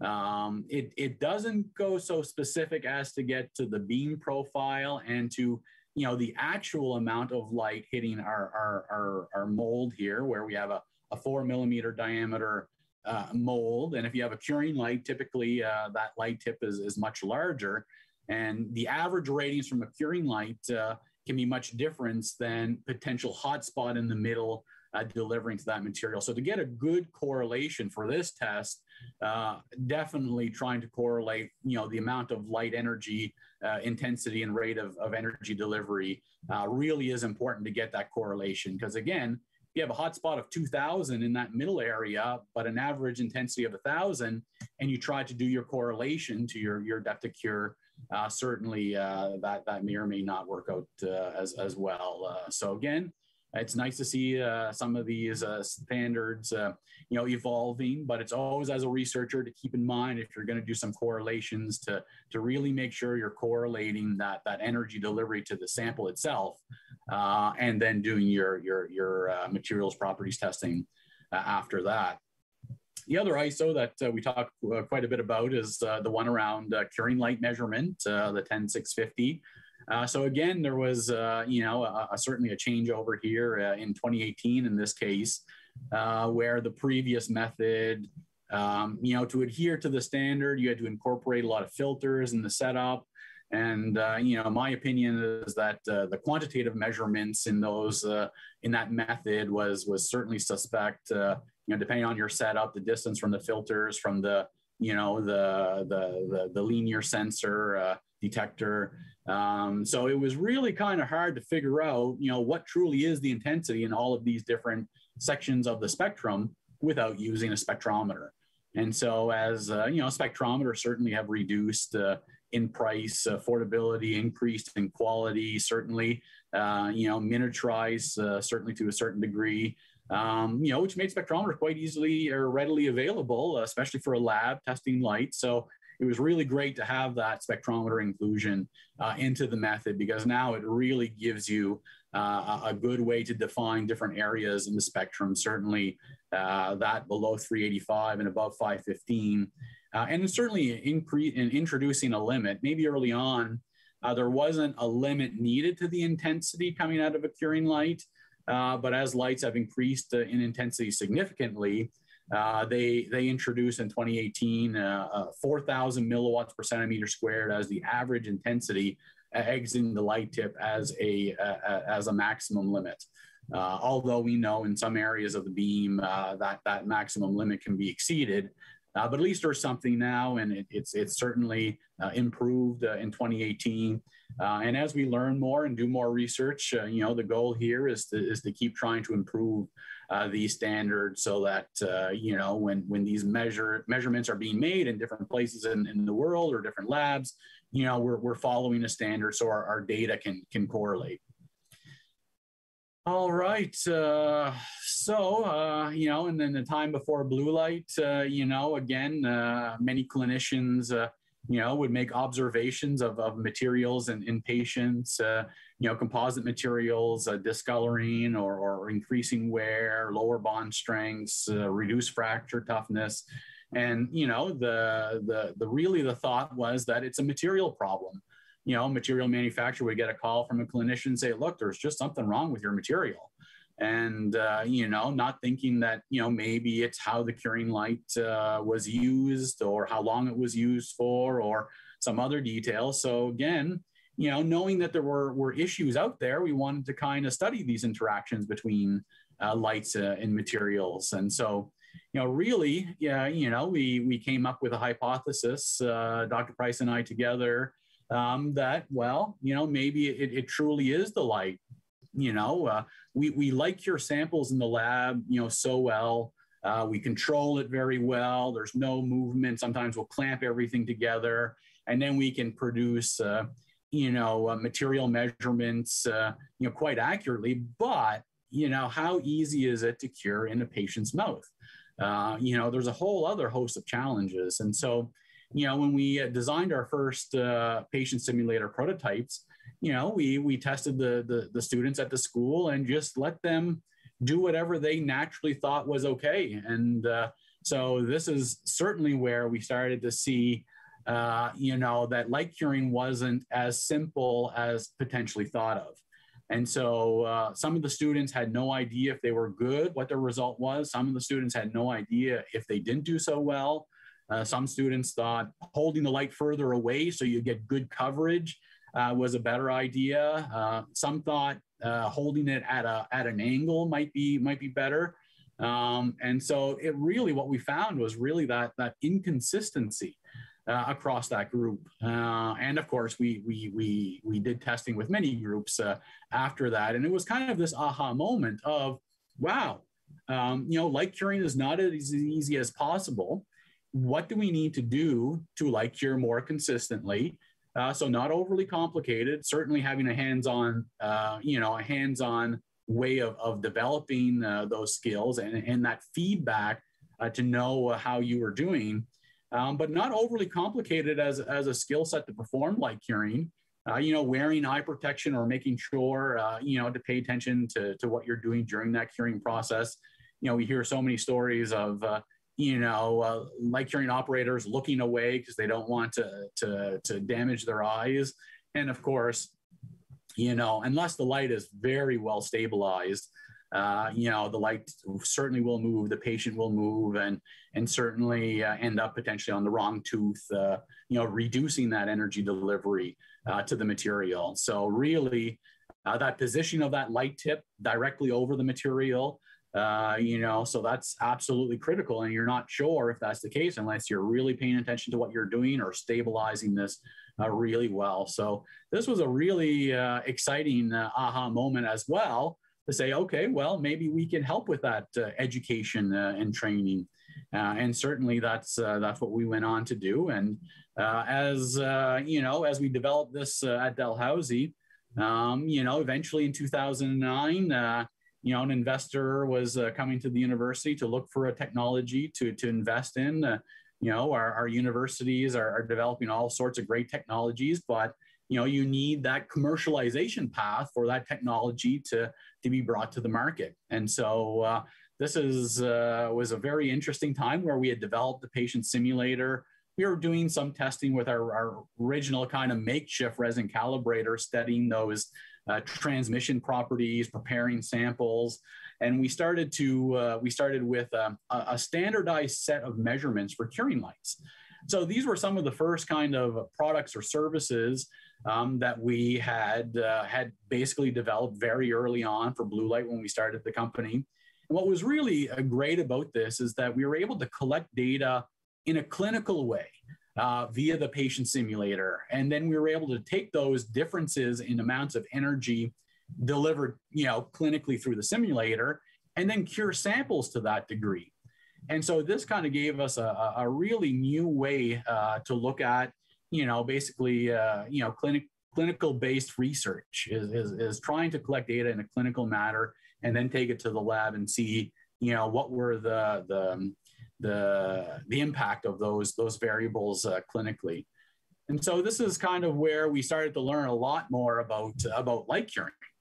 And we started to work on developing this concept because it's truly not just the light, although the light, absolutely plays a role. It has characteristics, whether it's its output, its beam profile, how collimated, the design of the light. So certainly, I think we had the feeling that a lot of clinicians think that a light is a light. There's blue light coming out of it. It must be the same, or it must be working. And there wasn't really a lot of a knowledge of the differentiation of the different curing lights on the market.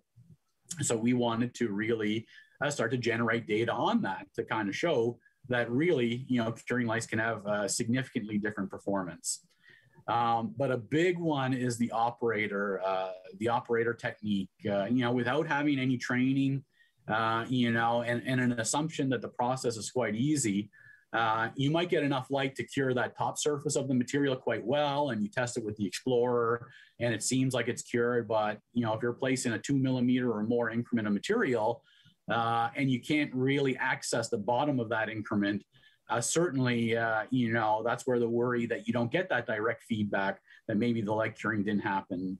If someone's doing the light curing and they get disrupted or interrupted or looking away, or, these are all, things that can really reduce that light delivery to the material itself. So again, operator technique is probably the biggest, if I had to venture an opinion there. But of course, the restoration characteristics also play a role. Whether you're doing, a restoration in an anterior tooth that's very easily accessible versus, maybe a distal buccal or a location that's quite hard to get to, that access, if you're doing a class 2 on a molar and, the matrix band is in place and the design of the light forces you to be, not in a good position, then of course there's different strategies that might need to be implemented to make sure that that material is certainly fully cured all the way through the increment. And then materials, materials are, not all composites are the same, not all bonds are the same. They come with instructions for use. It's really important to follow those instructions and read them quite well, because materials can have different opacities, certainly increments, shades, translucencies. So again, you can't really treat all materials the same, and it's really important to review some of those instructions, which we'll do a little bit today as well too. And as Sara was talking about, that matching of the spectral emission to the photo initiators, again, is quite important. So curing light characteristics, some of the ones we've come across. So looking at all sorts of different lights on the market, having a good paintbrush, I always kind of say, is, if you have a really small tip, placing that tip, especially in a posterior location, can be quite challenging because, again, making sure you have good overlap is really important. So if you're, looking at an MOD or a very large restoration and you have an 8 millimeter tip, which really could have an active area of 7 or lower, looking at that overlapping kind of cure, might be very critical. Of course, there's some light guides that, are in that 10 millimeter, diameter, which seems to be a pretty good area for covering, an occlusal surface of an adult molar or, a larger, incisor facial surface. And certainly there are some larger guides as well too, up and around 12 millimeters. That 12 millimeters gives you, again, a little bit more of a fudge factor in your positioning, if you got good coverage. But of course, that area also can impact the intensity If you have the same power with the different areas, of course, your intensity is going to go down. So if you're using a larger guide, certainly you want to know how much power is coming out and how much heat is generated, or how much intensity that is, and maybe you have to cure for longer. So again, those are variables that can certainly increase or decrease the risk. And the angle of those light guides, especially those lights, the eBay, the Amazon lights that you can get for $20 or $30, come with these angles that are almost impossible to place on an occlusal surface, with a direct 90-degree angle to the material, to get good light transmission. So again, the placement and accessibility of the different lights can play a huge role. So having certainly a lower profile tip is absolutely the way to go to lower that risk. Of course, optics, making sure that the intensity is not changing too much as a function of distance.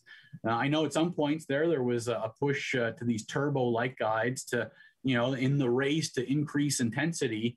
Of course, if you have a turbo light guide where you have a larger entrance and a smaller exit, that's taking that power and then putting it over the smaller area, just like I was talking about, to get that higher irradiance at that 0 millimeter distance from the tip. But, there's a cost to that in most cases, is that a lot of the turbo light guides tend to lose their intensity over distance much faster than if the light is leaving the guide in a much more collimated way. So, if you have a curing light that has a drastic difference between its output at 0 or its output at, a clinically relevant distance. So certainly, if you're placing that first increment at the bottom of a class 2 box with a matrix band in place, certainly you can be quite far away from that first, increment you're placing. So, if you're placing a 2 millimeter increment and the light is in that 6 to 8 millimeter distance away, you may need to cure much longer. And so, some things get said, and I remember one of the things that was said quite often is that, well, I'll do my increment buildup and then I'll cure extra on the final cure. But of course, that bottom layer is not going to benefit, as about 5 to 10% of the light will get through an average A2 shade. If you're 2 or 3 increments in, the bottom of that box is not going to be aided by that extra curing from the occlusal surface. Now, of course, removing the matrix band and curing interproximally for a class 2 is definitely a very good practice. But the inside corner of that box, where there could be some thicker dentin, it may not fully cure from that inside corner. So when you do place that first increment and cure it from the occlusal surface, typically that's when you have your best chance to get the light to and through the material, so to make sure that it's fully cured in that inside corner of the box. So again, but knowing how your light performs, if you do have to increase the curing time for that first increment to 20 seconds, and then as you get to your final increments and that distance is much smaller, then maybe 10 seconds is likely to do it. So again, it really comes down to that curing light performance, knowing how your curing light performs over distance. As we talked about beam profiles, these assumptions that, well, it must just be uniform across the tip. You can't really measure that with your eyes. So again, an assumption. But of course, some lights do have some hot spots in the middle. In particular, there's another light here that has 3 LEDs, so those hot spots may not always be in the middle. So again, as manufacturers, as this kind of information has been out there in research now for a while, hopefully it's starting to put more pressure on the manufacturers to provide this kind of information. So clinicians don't need to go and dig through some research papers that we do to show some of these characteristics. I think it's quite an important aspect is a relatively uniform beam profile. It doesn't need to be perfect, but certainly it should be quite reasonable to get a reasonable even cure. And so, of course, with some of the different lights, from our halogen lights and pack lights and LED and now multi-peak LEDs, you can see the difference in the spectrum and where that light falls into the spectrum. And of course, some of the initiators as well, which Sarah did a great job covering, is making sure you certainly will have a better combination if you're using the appropriate light that has a spectral emission for those photo initiators used within the materials. And of course, again, Sarah had mentioned about the challenges in trying to get a uniform configuration of LEDs when you're using several different LEDs. And it absolutely is a challenge. And some companies have certainly sorted it out better than others, absolutely. But there's always the worry. There are some lights out there, and this was an example of one here that really had the violet wavelengths separated from the blue wavelengths. And so, depending on the size of your restoration and the placement, certainly there are some good publications to show that, depending on the curing time you're using and your technique, this may affect the resulting properties of the photocured resins and the potential for long-term clinical success. So again, if maybe one area where there's a margin that's not receiving enough light and the rest of the composite is cured, but there could be one little problem area that could debond, and of course micro leakage, secondary carries, and all that escalation can happen. So again, it's really important to get this information to users so that they can understand when they're getting a light. These are some of the characteristics to look for is a nice uniform beam profile. So another characteristics, of course, is around the amount of heat or energy delivered. So, not just irradiance, but power, power is an important aspect as that certainly power is transmitted to the composite material, but it's also transmitted to the tooth overall in general. And so one of the test methods that we had incorporated, was taking some tissue implantable thermocouples, into a human tooth and, running a simulation in a water bath. And again, this test, you could cut all sorts of different kinds of preparations. Really, we have an MOD kind of cut here as well as a class 5, and just looked at how that energy can be transferred, especially to the pulp chamber. And so certainly, when there's no material or no composite material there, which is quite similar to placing a bonding agent, a thin film of a bonding agent, you don't get any of the insulation properties, once you start to kind of put in, a couple of millimeters of composite. And so some curing lights, if they have a high power or high intensity output, if they're used continuously for too long, certainly this is where heat can begin to be a real issue. And so where, back in the day when you had 40 or 60 second curing times and lights around 500-600 milliwatts per centimeter squared, it didn't matter. You could cure for hours and it wasn't enough to cause that buildup of heat within the tooth. Where now, where lights are, and especially with the introduction of laser light curing, there's the concern here that the temperatures can increase quite quickly if not using some type of heat management technique. So whether you're breaking up the curing in cycles, so if you got to cure for 20 seconds and you have a high power light, you can do 10 seconds, wait a little bit, do another 10 seconds, or if you want to do a straight 20 seconds and apply a good stream of air while you're doing that, that certainly works very well for keeping the tooth, especially the tooth pulp, nice and cool.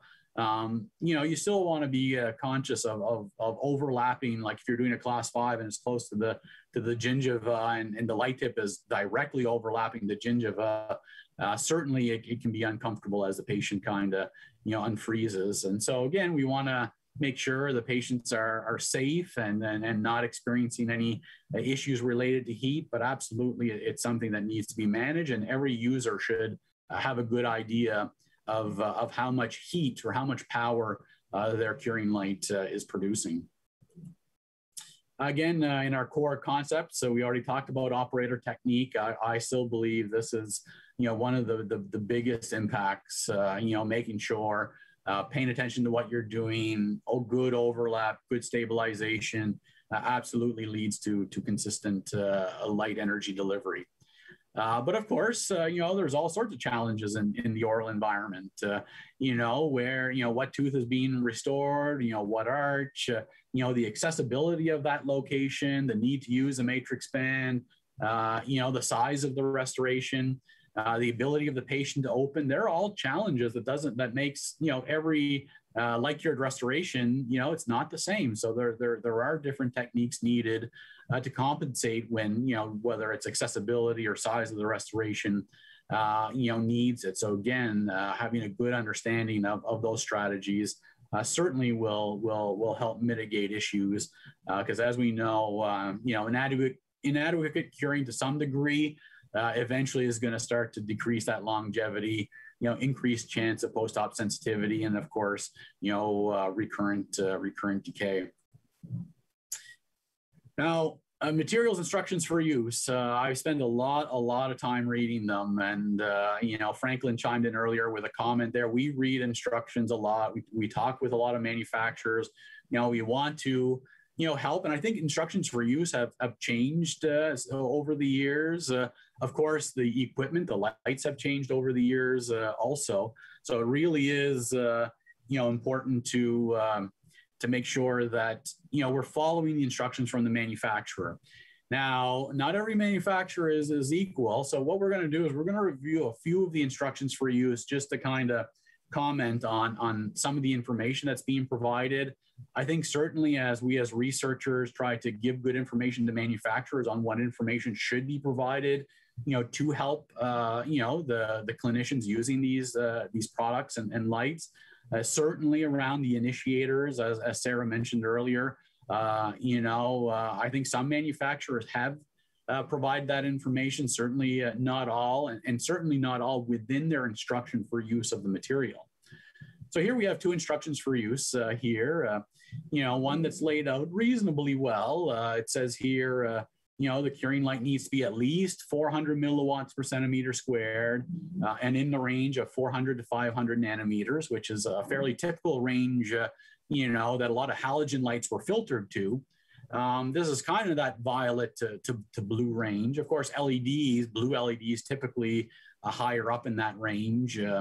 But it's laid out, the instructions laid out quite well here. And as this was an instruction that had been adopted to include a higher range of light. So of course, the lights between 1,000 and 2,000 can use half of the curing time than those in that kind of 400 to 1,000 range.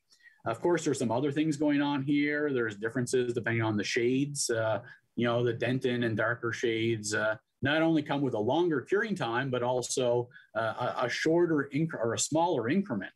And so, making sure, clinicians are aware of these instructions in case they have to use a material from one of these groups that they know that they may need to reduce their increment or increase their curing time. But this is pretty reasonable to follow. I think, again, I think the initiator information would be great to have in there as well. One of the other instructions I have here from another company is, provides basically a lot of depth of cure testing. I think this is all ISO 4049 depth of cure testing. They've taken 3 different light types, several different intensities, several different curing times, and provided some depth of cure. And this is a little bit hard to follow. It's almost too much information. So again, here it's wondering, what is the user going to do? What are they going to pick? Do they know the output of the light, the type of light that they're using? And so again, this this may be a little too much information.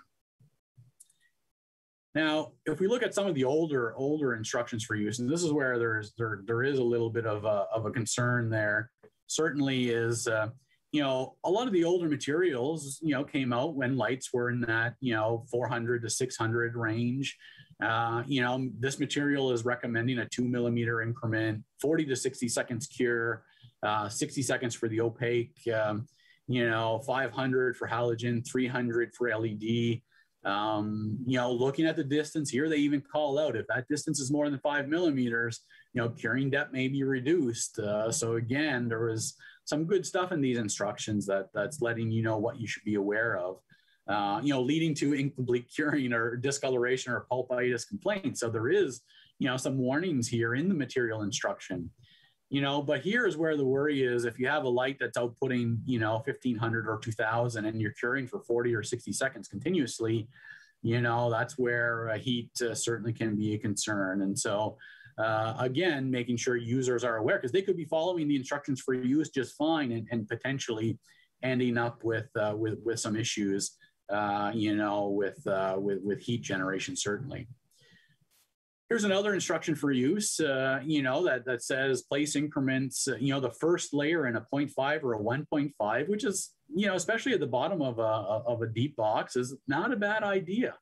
It's a great idea, to be honest. And then as you build up to those 2 millimeter increments, now where this instruction falls a little bit short is it kind of gives you 600 as that changeover for the curing time.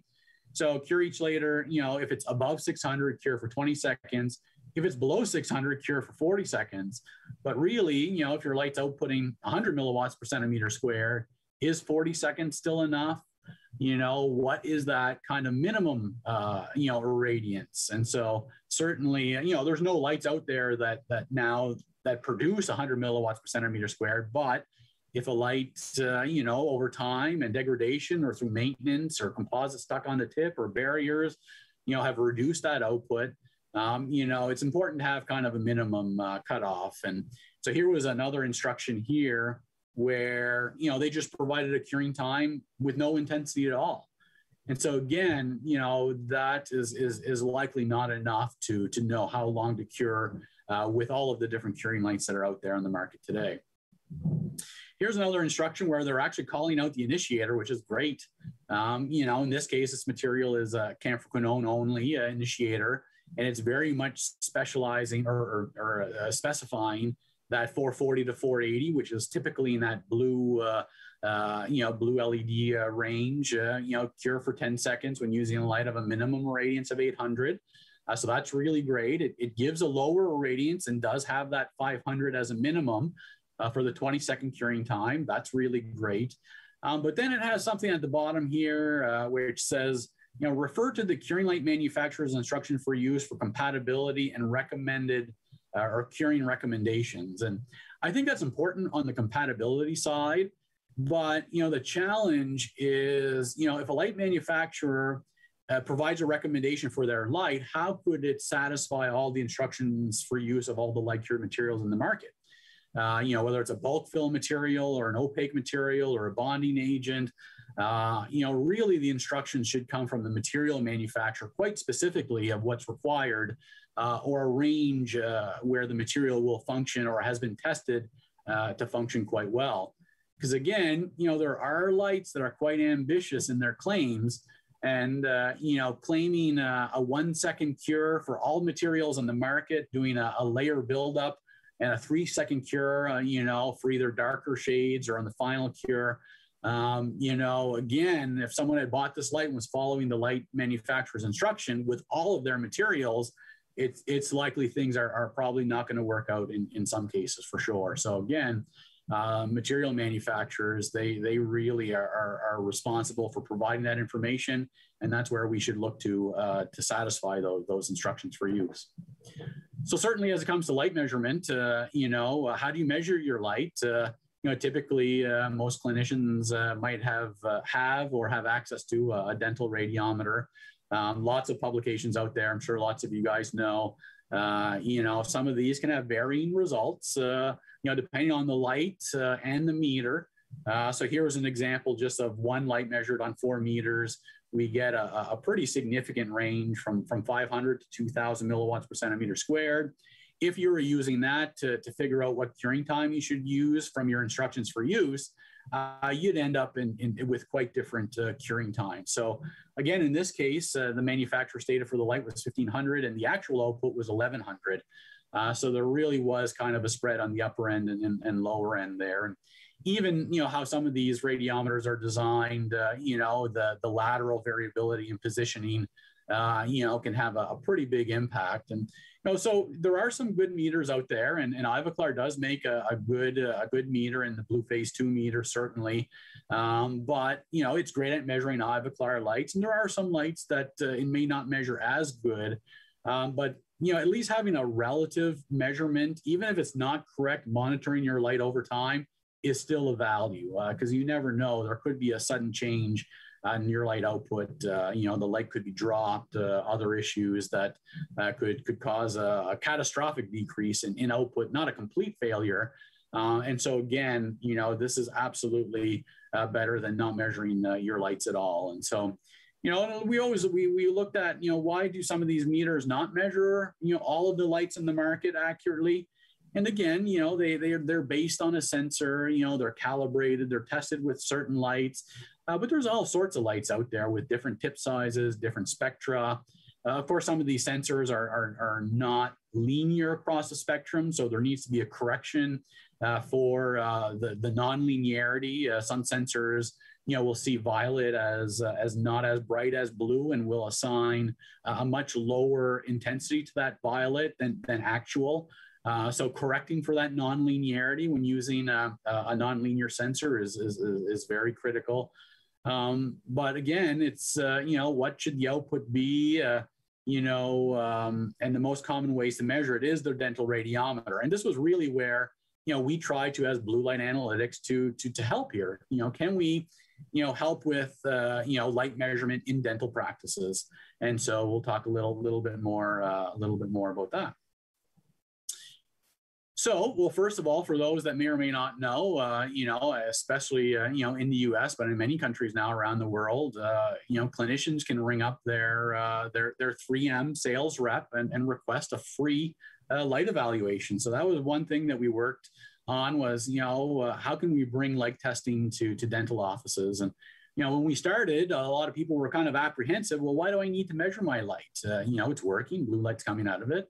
It just wasn't something a lot of people were accustomed to, especially when LED lights came out. They were thought to, well, they're not going to degrade. They don't generate a lot of heat. They're going to last for, 10,000 runtime hours. But of course, not every LED is equivalent either. And every light source over time can degrade, and other maintenance, issues can arise, and infection control barriers. They can all affect the light output. So we were really pleased to be able to work with, a manufacturer partner to get the service provided. They can't provide it to you every week. It's not a frequency that they can help you out with, but certainly as a one-time kind of check, they have helped to find a lot of problem lights out in the market. And we've collected a lot of data from that, which is, again, helping us understand how these lights perform.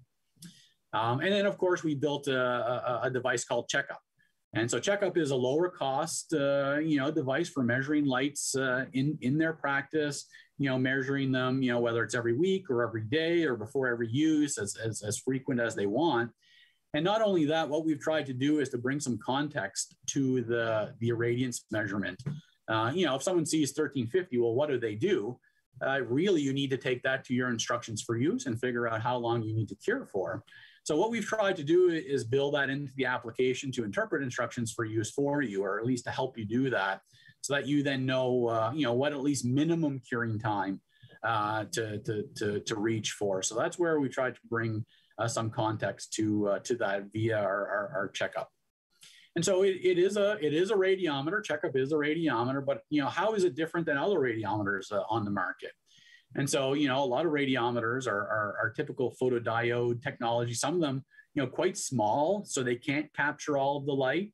Although I know there's at least one other one out there that has a much larger array to collect the light, which is really important.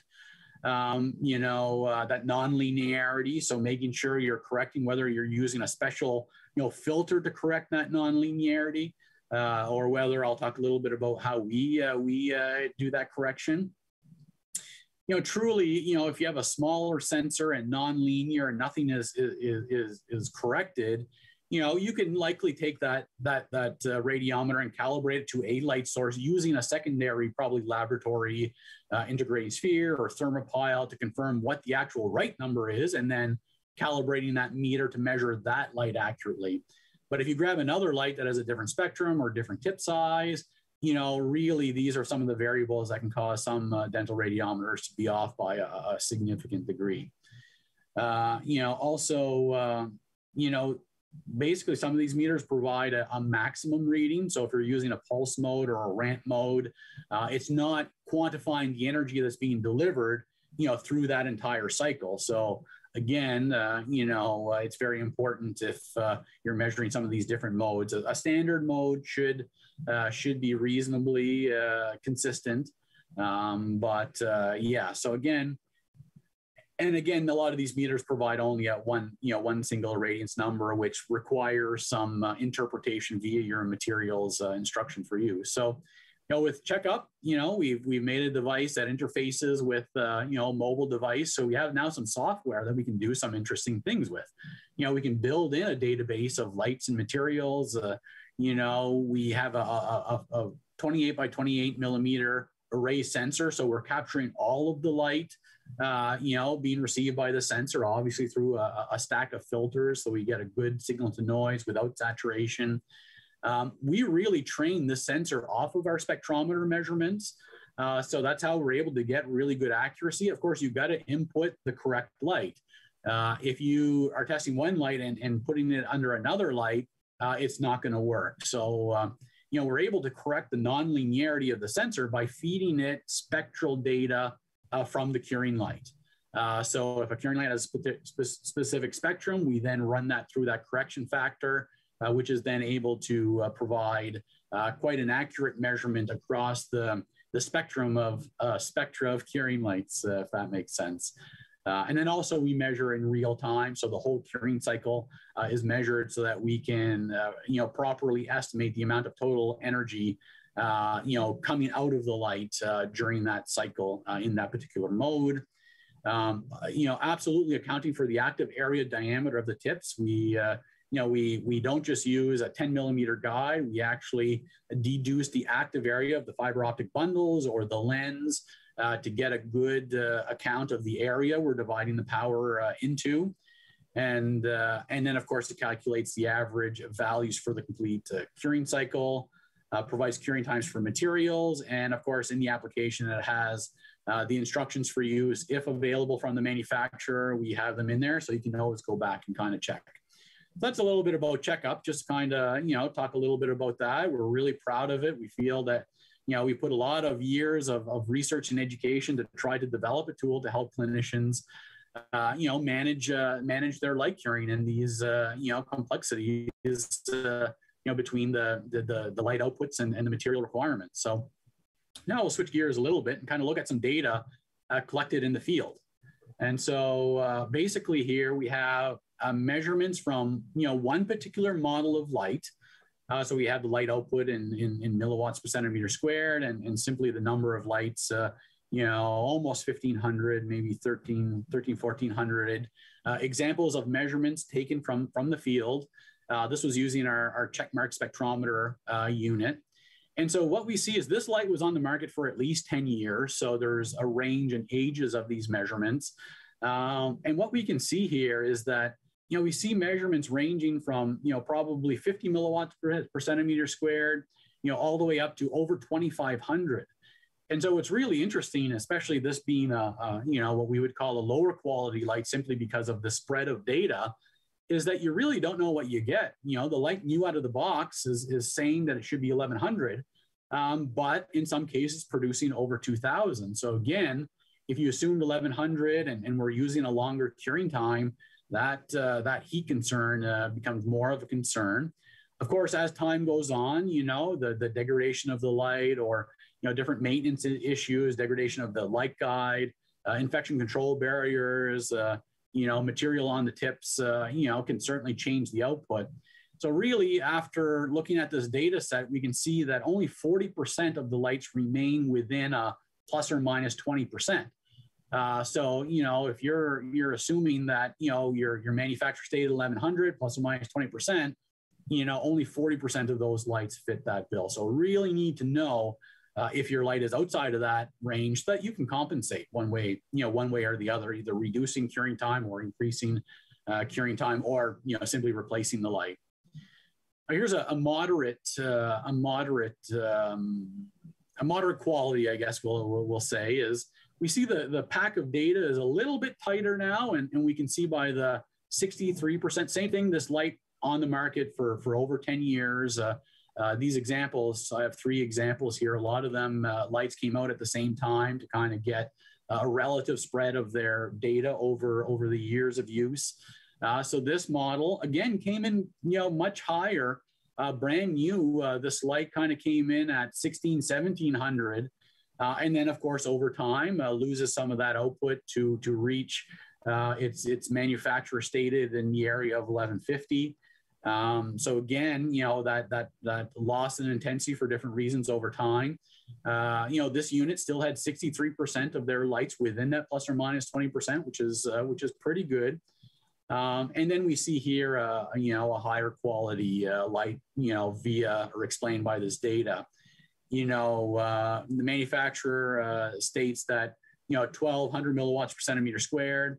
Interesting, there are still always some of these manufacturing kind of outliers, manufacturing defects maybe, where every once in a while you get something that's, not what it should be. I mean, it happens in everything manufactured, but for the most part, you can see this light is very much starting out where it needs to be. And then, of course, over time, it does lose intensity, but 85% of the lights remain in spec, and this is well after 10 years. So again, quality does make a difference, and certainly, value in the long run. As much as this light might have been more expensive as the other examples, it's likely paid for itself by the years of consistent quality use. So these are some of the other things there that start to impact that light measurements of debris on the tip, fractures. Again, this stuff absolutely needs to be resolved between patients. Certainly with COVID and infection control barriers becoming more popular, there's no reason for material to be stuck on the tips. Barriers should be used pretty much every time. I mean, autoclaving tips tends to be hard on them as well too. Damage really should be replaced. Certainly fractured glass, missing tips. Here we have a plastic tip that went missing. And some of these lights, we still see them being used without these issues being addressed. We're working on some of this data we have collected with Dr. Price and Dr. Farrakane to publish some of this, of course, with Franklin and myself as well too, to kind of show, okay, well, what is this behavior around taking care of lights, light maintenance? This is stuff really that's important, needs to be resolved. So again, I talked about barriers, in today's age, especially with a lot of lights having, some of these cracks or crevices where, contaminants can be trapped, you're wiping them down. If you have a full glass tip, certainly you can put that in the autoclaver. But, is that going in the autoclaver between every patient? Not likely. So again, using barriers, it's just, it should just be used every time, independent of what light being used. But placing that barrier properly is important. Not using opaque barriers, absolutely important. We have an IADR presentation on the effect of barriers as a function of distance. So not only can it affect the output at zero, it can also affect that output and the optics over distance, especially if it's hitting that seam and redirecting the light or scattering it. You really want to make sure you have that barrier fit nice and flush and proper, and that will absolutely minimize the effect of the barrier on the light output and the light output's optics over clinically relevant distances. So, a bit of a shift in gears again here too, to talk a little bit more about materials. Big shift happened absolutely, with composite from amalgams to composites. Composites have truly taken over, really, even for posterior load-bearing locations, which took some time for some composites to really build up those characteristics to handle those situations. But I believe the materials that exist today are quite amazing and certainly can do that. So amalgam is really phasing out for obvious reasons. The conservative nature, the flexibility, and obviously the aesthetics there. And it's much cheaper than, of course, other indirect restorations or tooth-colored materials, ceramics. So it's a great material, but there are some steps that are a little more involved in just placing an amalgam. So again, the cutting of the prep, the bonding of the prep, whether you need to acid etch it, some of the different techniques, of course, the light curing of that and the finishing. So there's a lot more steps, certainly, and a lot more steps where things can go wrong. And here we see light curing plays a role in certainly two products there, the bonding agent and the composite. And so certainly, looking at, the number of class 2 restorations out there, they do make up a pretty big chunk of restorations, and they do represent a challenge. So again, making sure you're well equipped to meet those challenges is certainly important. So this last kind of section, we're going to focus on, how long, does a composite last?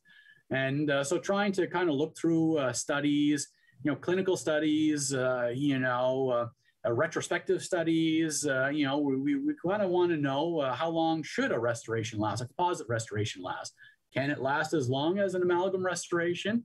I think there are a number of studies that well-controlled studies, really good, practitioners who knew they were part of a study, I believe probably did everything they could using good equipment, using good materials, certainly were able to show an annual failure rate of between 1% and 3%.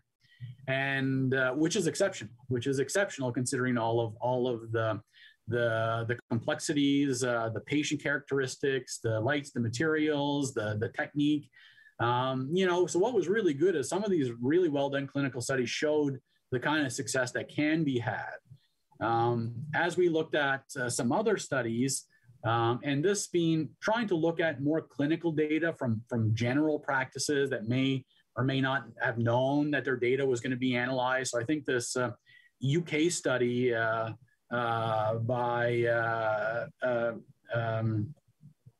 Burke and Lucarati were looked at, a lot of restorations and started to show that, the data produced by a clinical study that was really controlled versus the average data coming from general practices, there is a bit of a disconnect there. So here, again, this is a little further, this is quite a while ago, I think from the 1990s to maybe 2011, they had a 14% annual failure rate, for composite restorations overall, molar composites, so posterior restorations, and cited as one of the major failures, of course, is always secondary caries and restoration fracture.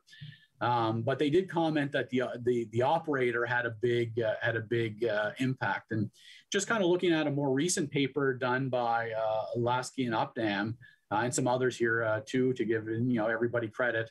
This is a really good one. It came out in 2019, and they did a study there in Holland where they looked at 31,000 restorations.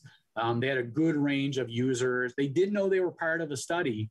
And what they found for their, especially class 2 restorations, that there was a huge variation in annual failure rates based on the operator.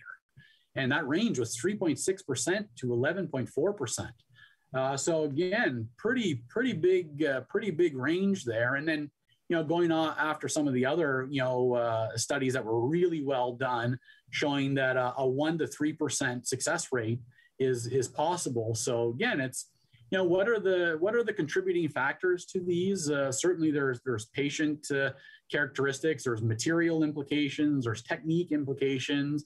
And so, really at BlueLight, our overall goal is to help, clinicians reach that, that 1 to 3% annual failure rate with their composite restorations. And so, this is where we're looking to develop, technologies to work with manufacturers, to work with researchers, to figure out how to translate that, the knowledge we learn in research, and to really bridge that gap with, everyday clinical practice by helping provide, products and services to the offices to really help them manage that. So with that, I know I've taken up a fair bit of time, but I can certainly open the floor now to questions, comments. Yeah. Excellent. Oh my God, let me just unmute myself. Yeah, now I'm good here. Back. Thank you so much, Chris. This is an amazing presentation. I was here just shaking on the chair with all the information. It was like unbelievable. So thank you so much for coming and sharing this knowledge with us. So I have some questions here. Actually, personally, I have probably 20 questions. That's my type. But I have the questions on the chat and on the YouTube channel as well. So one question is from Marcel is for the checkup, how does it work? So you have to have a annual subscription. How does work, and how he can have this in clinical practice? Very, very good question. With the subscription model, with our databases, we're constantly updating lights and materials and providing feedback. And this is, again, we started off in this area of pairing up that subscription. There are ways that we can work around that subscription. We're working on trying to decouple that so that, it doesn't kind of scare people away to say, okay, well, I got to buy this and then I got to keep paying. So we are working on a way to bridge that so that you can have the experience with the units, see how it works, and then see what the value is in the subscription. So I think as we, as you launch a product, you see what the market tells you. We've got some really good feedback, and one of them is, well, people are a little apprehensive to pay a subscription model right out of the gate. So we're working on ways to bridge that.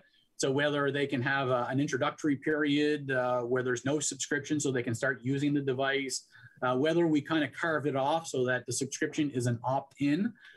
So we're working on lots of different models to do that. So if there truly is, interest in acquiring, the checkup technology, just reach out to us and we can certainly go through the options and possibilities there. As it is, a new product, and it will continue to evolve. We're building lots of great things into the application, and of course, we're looking for feedback on that as well too. So, don't be afraid of the subscription. That's something we can talk through and work through with anyone who's interested. Awesome, Diane. I think you have some questions on your chat.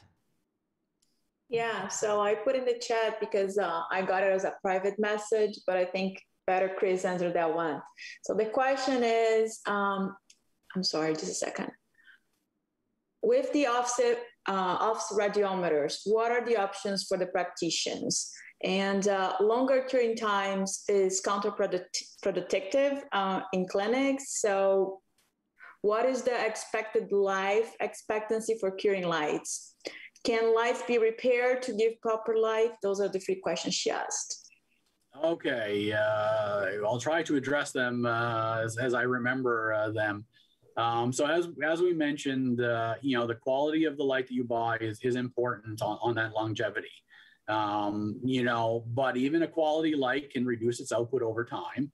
It's just important that you know how that's changing. And so, a lot of the lights, they won't give much more of a manufacturer warranty than, 2, maybe a couple to 3 years, but a good quality light, like some of the top quality on the market. I mean, we've seen some of them 10 years in the market and producing the same output. Of course, taking care of them is a big part of that, really important.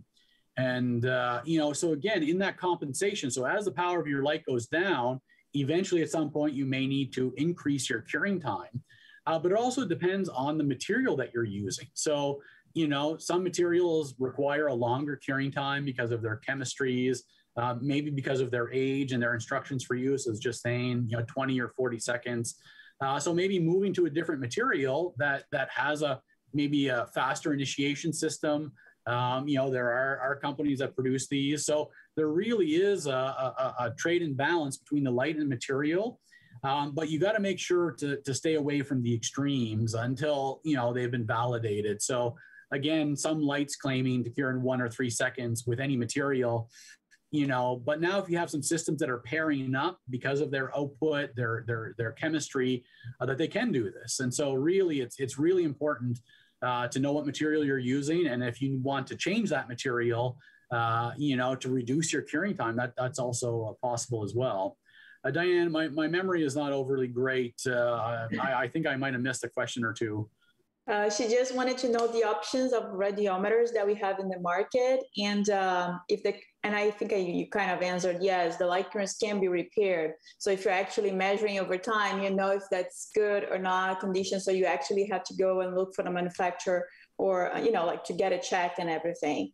But I think, as you said, like good curing lights, you don't have that many times consulting the manufacturer for repair. They usually last very long time. So it's really a balance of how much you want to pay for your curing light since the beginning and how much you're going to be paying over repair over the years. We do have that problem here with the curing lights that we have in clinics, which are different from pre-clinics.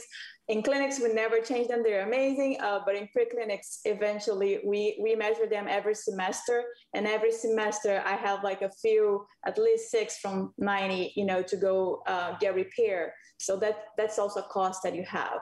But I think the only thing we didn't answer was what kind of radiometers they kind of have as an option in their private practice. Yeah, absolutely. And so again, we make a radiometer, but the next company that has a very good performing radiometer is Ivoclar in the Blue Phase 2 meter.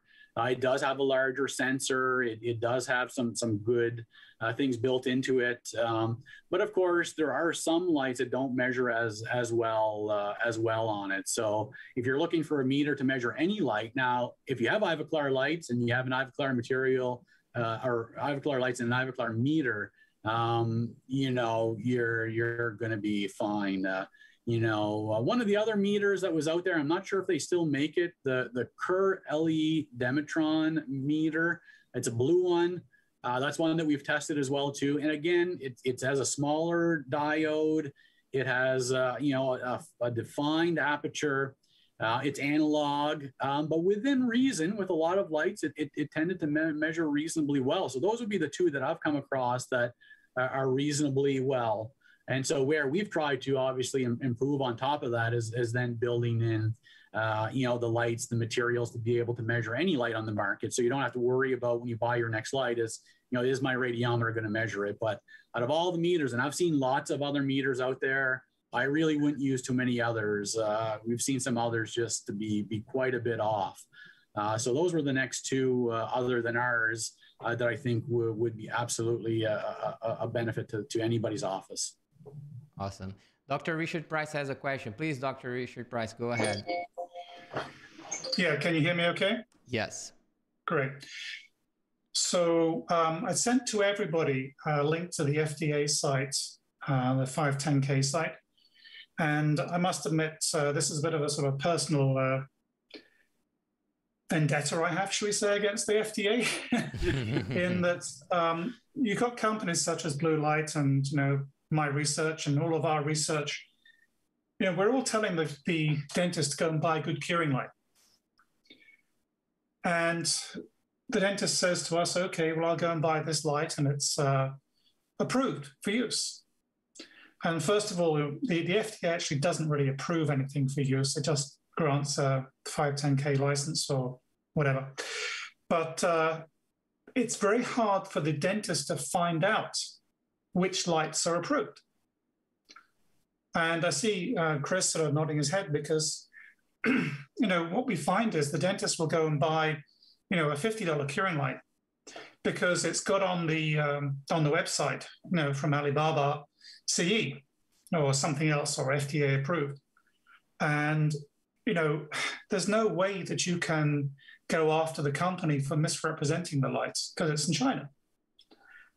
So my big bugbear, and I would ask all the people listening to this presentation to each write a letter to the FDA saying, please make your website more user-friendly so the dentist can find out not only what curing lights are FDA, approved, in quotation marks, but also what composites, what implants, what disinfectants, everything else. It just is, it's so hard to find what is a good, what is a curing light that's at least 510K. I don't know if anybody else has got a magic cure for it, but I can't find the stuff very easily. It's tough. Anyway, Well, that's my bugbear. Yeah. So please write a letter to the FDA saying, please make your website more user-friendly so that dentists can search and also patients can search as well. Because, let's face it, that's where we are right now. Patients, come to us and they want to know if we're using FDA-approved materials. And, companies, like I said, from China can just put FDA approved on it. And there's just pretty much no way to disprove it. Thanks. Richard, great idea. Write an editorial and have it signed by all material scientists. Okay. I'll add it to the list. I know it's so important, and I've done this. I have printed out the list of lights that in the U.S. Curing light is a Class 2 medical device. They're required to submit under the light's name. So that's something that I believe we are going to add to our software, is whether the light in its jurisdiction being used has approval. And so, I mean, that's something that we feel is extremely important. We hope that if we put that front and center, maybe clinicians will think twice. Here in Canada, it's actually a little more challenging because our Health Canada classifies it as a Class 1 medical device. So the device doesn't need to be submitted, but the manufacturer needs to submit an application that they sell any product in Canada. So, you know, if we wanted to go see if, you know, let's say the Velo has been approved here in Canada, we can't. And so I think, you know, on Health Canada's side, they're really missing the boat here as well, because we have nothing here to even check. We can check, you know, the manufacturer if the manufacturer is listed. But in the US, at least it's classified as a Class 2, and you can get to that list. Because it's, you know, it's something to be concerned about, you know, especially from that liability standpoint. Yeah, it really is from a liability standpoint. And Jean-Francois, you know this very well, I'm sure, that in Europe, with the changes in the medical devices there, all the companies that came into effect this year, the companies there have had to really up their game. And there isn't a list yet, but I've been told by Frank Pfefferkorn that there will be one in time. But right now, there isn't a list. And apparently, by the way, this all came about from silicone breast implants. You know, they were not listed. People were putting industrial silicone in these things. So that's where it kind of originated from. But yeah, we really need to have some way of checking the stuff that we're using is okay. We really do. I noticed that, you know, some of the composites that you're using, for example, are actually not, you know, intended for sale in North America. I mean, they're intended for sale in, you know, the Middle East or South America and such like, or curing lights, and, you know, they have those. So when you're reading papers, you know, I don't believe there's any difference in the composites. I think it's more a sales thing, a marketing thing. It's the way they can price it. But anyway, that's the other thing to kind of think about, is that you go and buy a composite online and is actually not intended for sale in North America. So watch out for that. I see, you know, Mateus nodding his head. I mean, that's a problem we have. Yeah. And okay, I mean, if you want, Jean-Francois, I'll be happy to work with you and put together something that we can send around to people, because it really does apply to everything in dental materials that we're working on. You know, it's dental implants, abutments, ceramics, a lot. Well, the only thing we'll have marketing as our enemy, because they're never tired finding confusing names to confuse the user to promote their product. That's true. The other day, Dr. Roulet came to my room and said, Mateus, what is a nano composite ceramic, and probably 7 extra adjectives for that material? I said, I have no clue.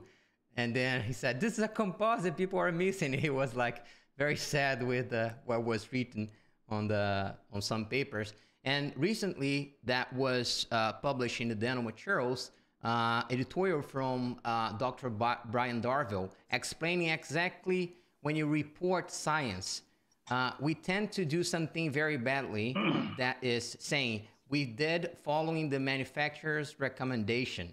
And this is not science. Science, you have to report every corner of what you performed. Otherwise, what it's saying is that, oh, go back and check with the manufacturer. Whatever they did, I did the same. And you're not reporting correctly. So that's something that I will share with everyone. I start to collect the emails so we can share materials for starting now. Today was just the kickoff. of everything. And this is a very interesting editorial when we're talking about what is science doing and what is manufacturing doing, and how we can merge that together to, as Chris said, to narrow this gap between science and clinic. What Matteo said was even more saddening. Someone was classifying lava ultimate as a ceramic. So I called the author and say, hey, how can you on earth put this in your paper? And the answer was, well, that was a request from the reviewers. And they insisted that we have to use the classification which is given by the manufacturer and the terms which is given by the manufacturer. And I think here we from the science side should become active. And I'm working on that. That's incredible. Very good. Anyone else? Questions? Go ahead and mute yourself. No? I have one question to Chris and Dr. Price as well. So I start studying curing lights because of your work. That's when I was in the second year of dental school, Dr. Ivo Correa, he just introduced to the papers, and then I got interested in that. So I have two questions. One is regarding what do you see as a trend on curing lights? Because what I've learned is that we start with the halogen lights, and then all of a sudden the halogen lights were very bad, and then they start to get a very good to the point that we reach the Optilux 501, and then we start to have decent composite with that curing light. And then after this, we entered the generation of LEDs, and it was a nightmare in the beginning. And with your science, basically now we have sort of a gold standard curing light that we can tell the dentist safely, yes, buy this one because this has all these characteristics that we're looking for. But now there are these manufacturers that are coming with laser lights. And what I see as a trend is that we're gonna face this bumpy road all over again. So please go over that and tell me what is your perspective on that topic. Richard, please go ahead. Well, I'll let you go first, Chris. Yeah, so I think you hit the nail on the head there, Mateus, is that, you know, when you have some of these big shifts and laser light curing, it really is a big shift. You know, it doesn't mean that the shift might not be a good thing, but that initial bumpy road to begin with, to figure out, okay, well, how do we adapt this new technology? You know, it's the light, which is then paired with all the materials. You know, I think there's a number of us that have some of these laser lights, and we're looking at it. It delivers an enormous amount of energy in a very short time. You know, it can likely deliver so much energy that it compensates for the inefficiency of that. You know, and but the amount of heat this thing generates is quite a bit. So, you know, where halogen lights, again, you go back to that intensity, you couldn't really do a lot of damage with it. The LEDs pushed it to the point where you can. LEDs are going to push it, you know, far and beyond. So, you know, I get concerned when, you know, the light curing task is assigned to an assistant who potentially never had any light curing training. I think with the laser light, if you had really good training and you treated it like a scalpel, you know, it's likely it could be very, very effective, but we don't know. So I would never endorse it until we've run it through the paces. The intensity of this light is what it is. Maybe there's a different intensity. The mitigation of the optics or the visible light from an LED losing that intensity over distance, the fact that the laser can maintain that intensity over clinical distance and more it really solves a big problem. You know, you know, wondering, you know, how much intensity you're delivering in these different cases where the light's at different positions. So it has tremendous potential, but it's also terrifying at the same time. So maybe, you know, I agree. You know, I would not recommend to adopt it right away until we kind of know. Or if you're an early adopter that is looking to really work with the manufacturer, figure out how to do this safely, effectively, efficiently, test it on materials. It's likely laser curing, will take over, and it's only a matter of time and that bumpy road to get there.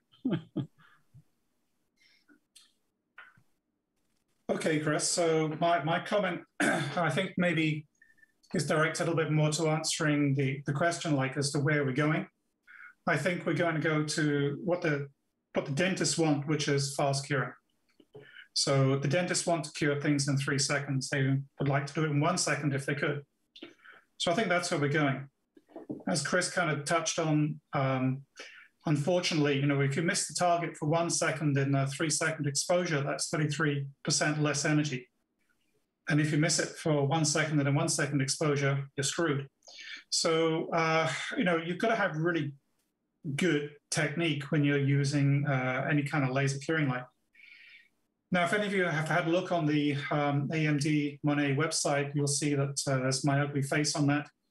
And there's also some beam profile stuff. And if you look at the beam profile stuff, you'll see that, it is certainly a laser. There's no question about it. And if any of you have got one of these curing lights, you'll know very quickly that you can shine the thing across the room and it'll still cure the composite. So the beam profile images that we've got there show that it is a laser. It does have a smaller spot size than they are suggesting in the instructions or on the website. It's very, very high radiance in the center, and certainly I would agree with Chris. We're not too sure yet what it does with temperature. If you want to do a kind of quick and dirty test on it, just get your glasses and shine it on your glasses. And now the glasses are intended to block out or absorb the blue light. So, in a way, it's a bit of an unfair test, but it's also very similar to your eyes. So my advice would be, just shine that thing on your glasses, not right in the center where you might want to use them, because I think you'll find they'll melt them. So I usually do it on the shield, bits on the side to show that. It's new technology. I agree with Chris. I think it's kind of developing, evolving at this stage. But it's certainly addressing what the dentists want, which is fast curing. And let's face it, we're seeing that with all the new curing lights that are coming out now. They've all got a fast curing mode in them.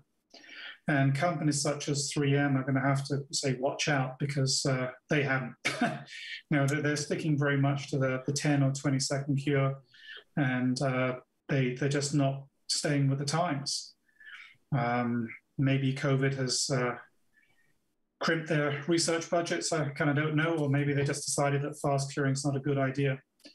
I think the research is still very much wanting in that area. And for those of you that are researchers that are listening in, I would really encourage you to look at that, fast curing. I think that's a really good area for research right now, looking at different composites, looking at different conditions and fast curing and what works and what doesn't work. Well, I fully agree with that we'll go for fast curing, but I also fully agree that if we miss the target, we have a big problem. And I'm using an analogy I hate to use, but no one shoots like in the Wild West from the hip, right? The good shooter uses an aiming device. So he is or she is convinced that she or he will hit the target. So my idea was many years ago that if you go for very fast curing, you should have a camera that shows where you hit with the light.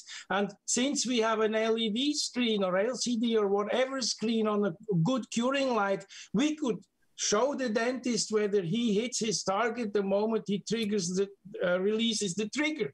And then we would improve the quality of light curing, I'm sure. Yep. Scope. Yeah, well, as you know, we've got the polyvision, in the blue phase lights. And so they've attempted to do that. It doesn't tell you if you're on the right tooth, but it does tell you at least if you're on a tooth. So that's kind of good. I know. Go on. Somebody was going to say something.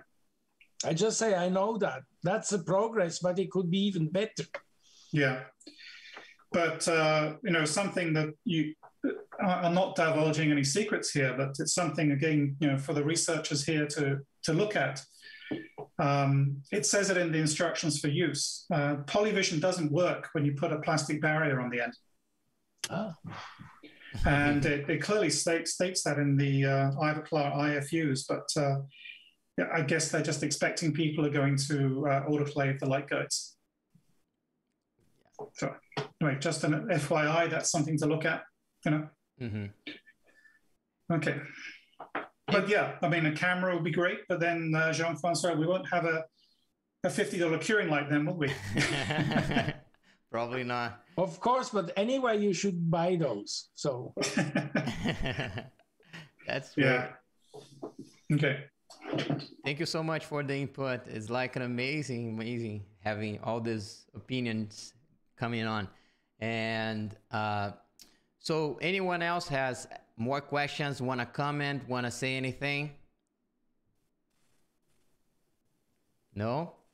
Well, certainly, Matthias, I want to thank you for creating this initiative. It's very enjoyable to have not just a presentation, but a good chat and conversation. With those of us that think about this all day long. And so, thank you so much for organizing this. Yeah, Mateus, great premiere, and keep going. Yeah, thanks so much.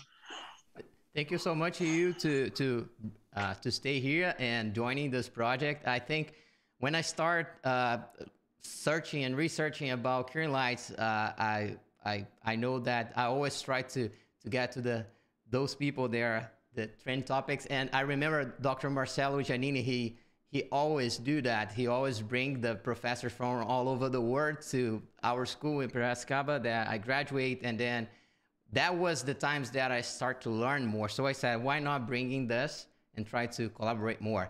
And then I have great news because Dr. Ole, I think we have two people that are gonna come for the next meeting. Would you like to announce? We don't have the dates yet. Shall I do that? Yeah, well, you can. Okay, I asked Mutlu Özkan and I asked Uwe Blunk, and they both agreed to come. And they will talk of their thing they care most. So that will be for sure very interesting.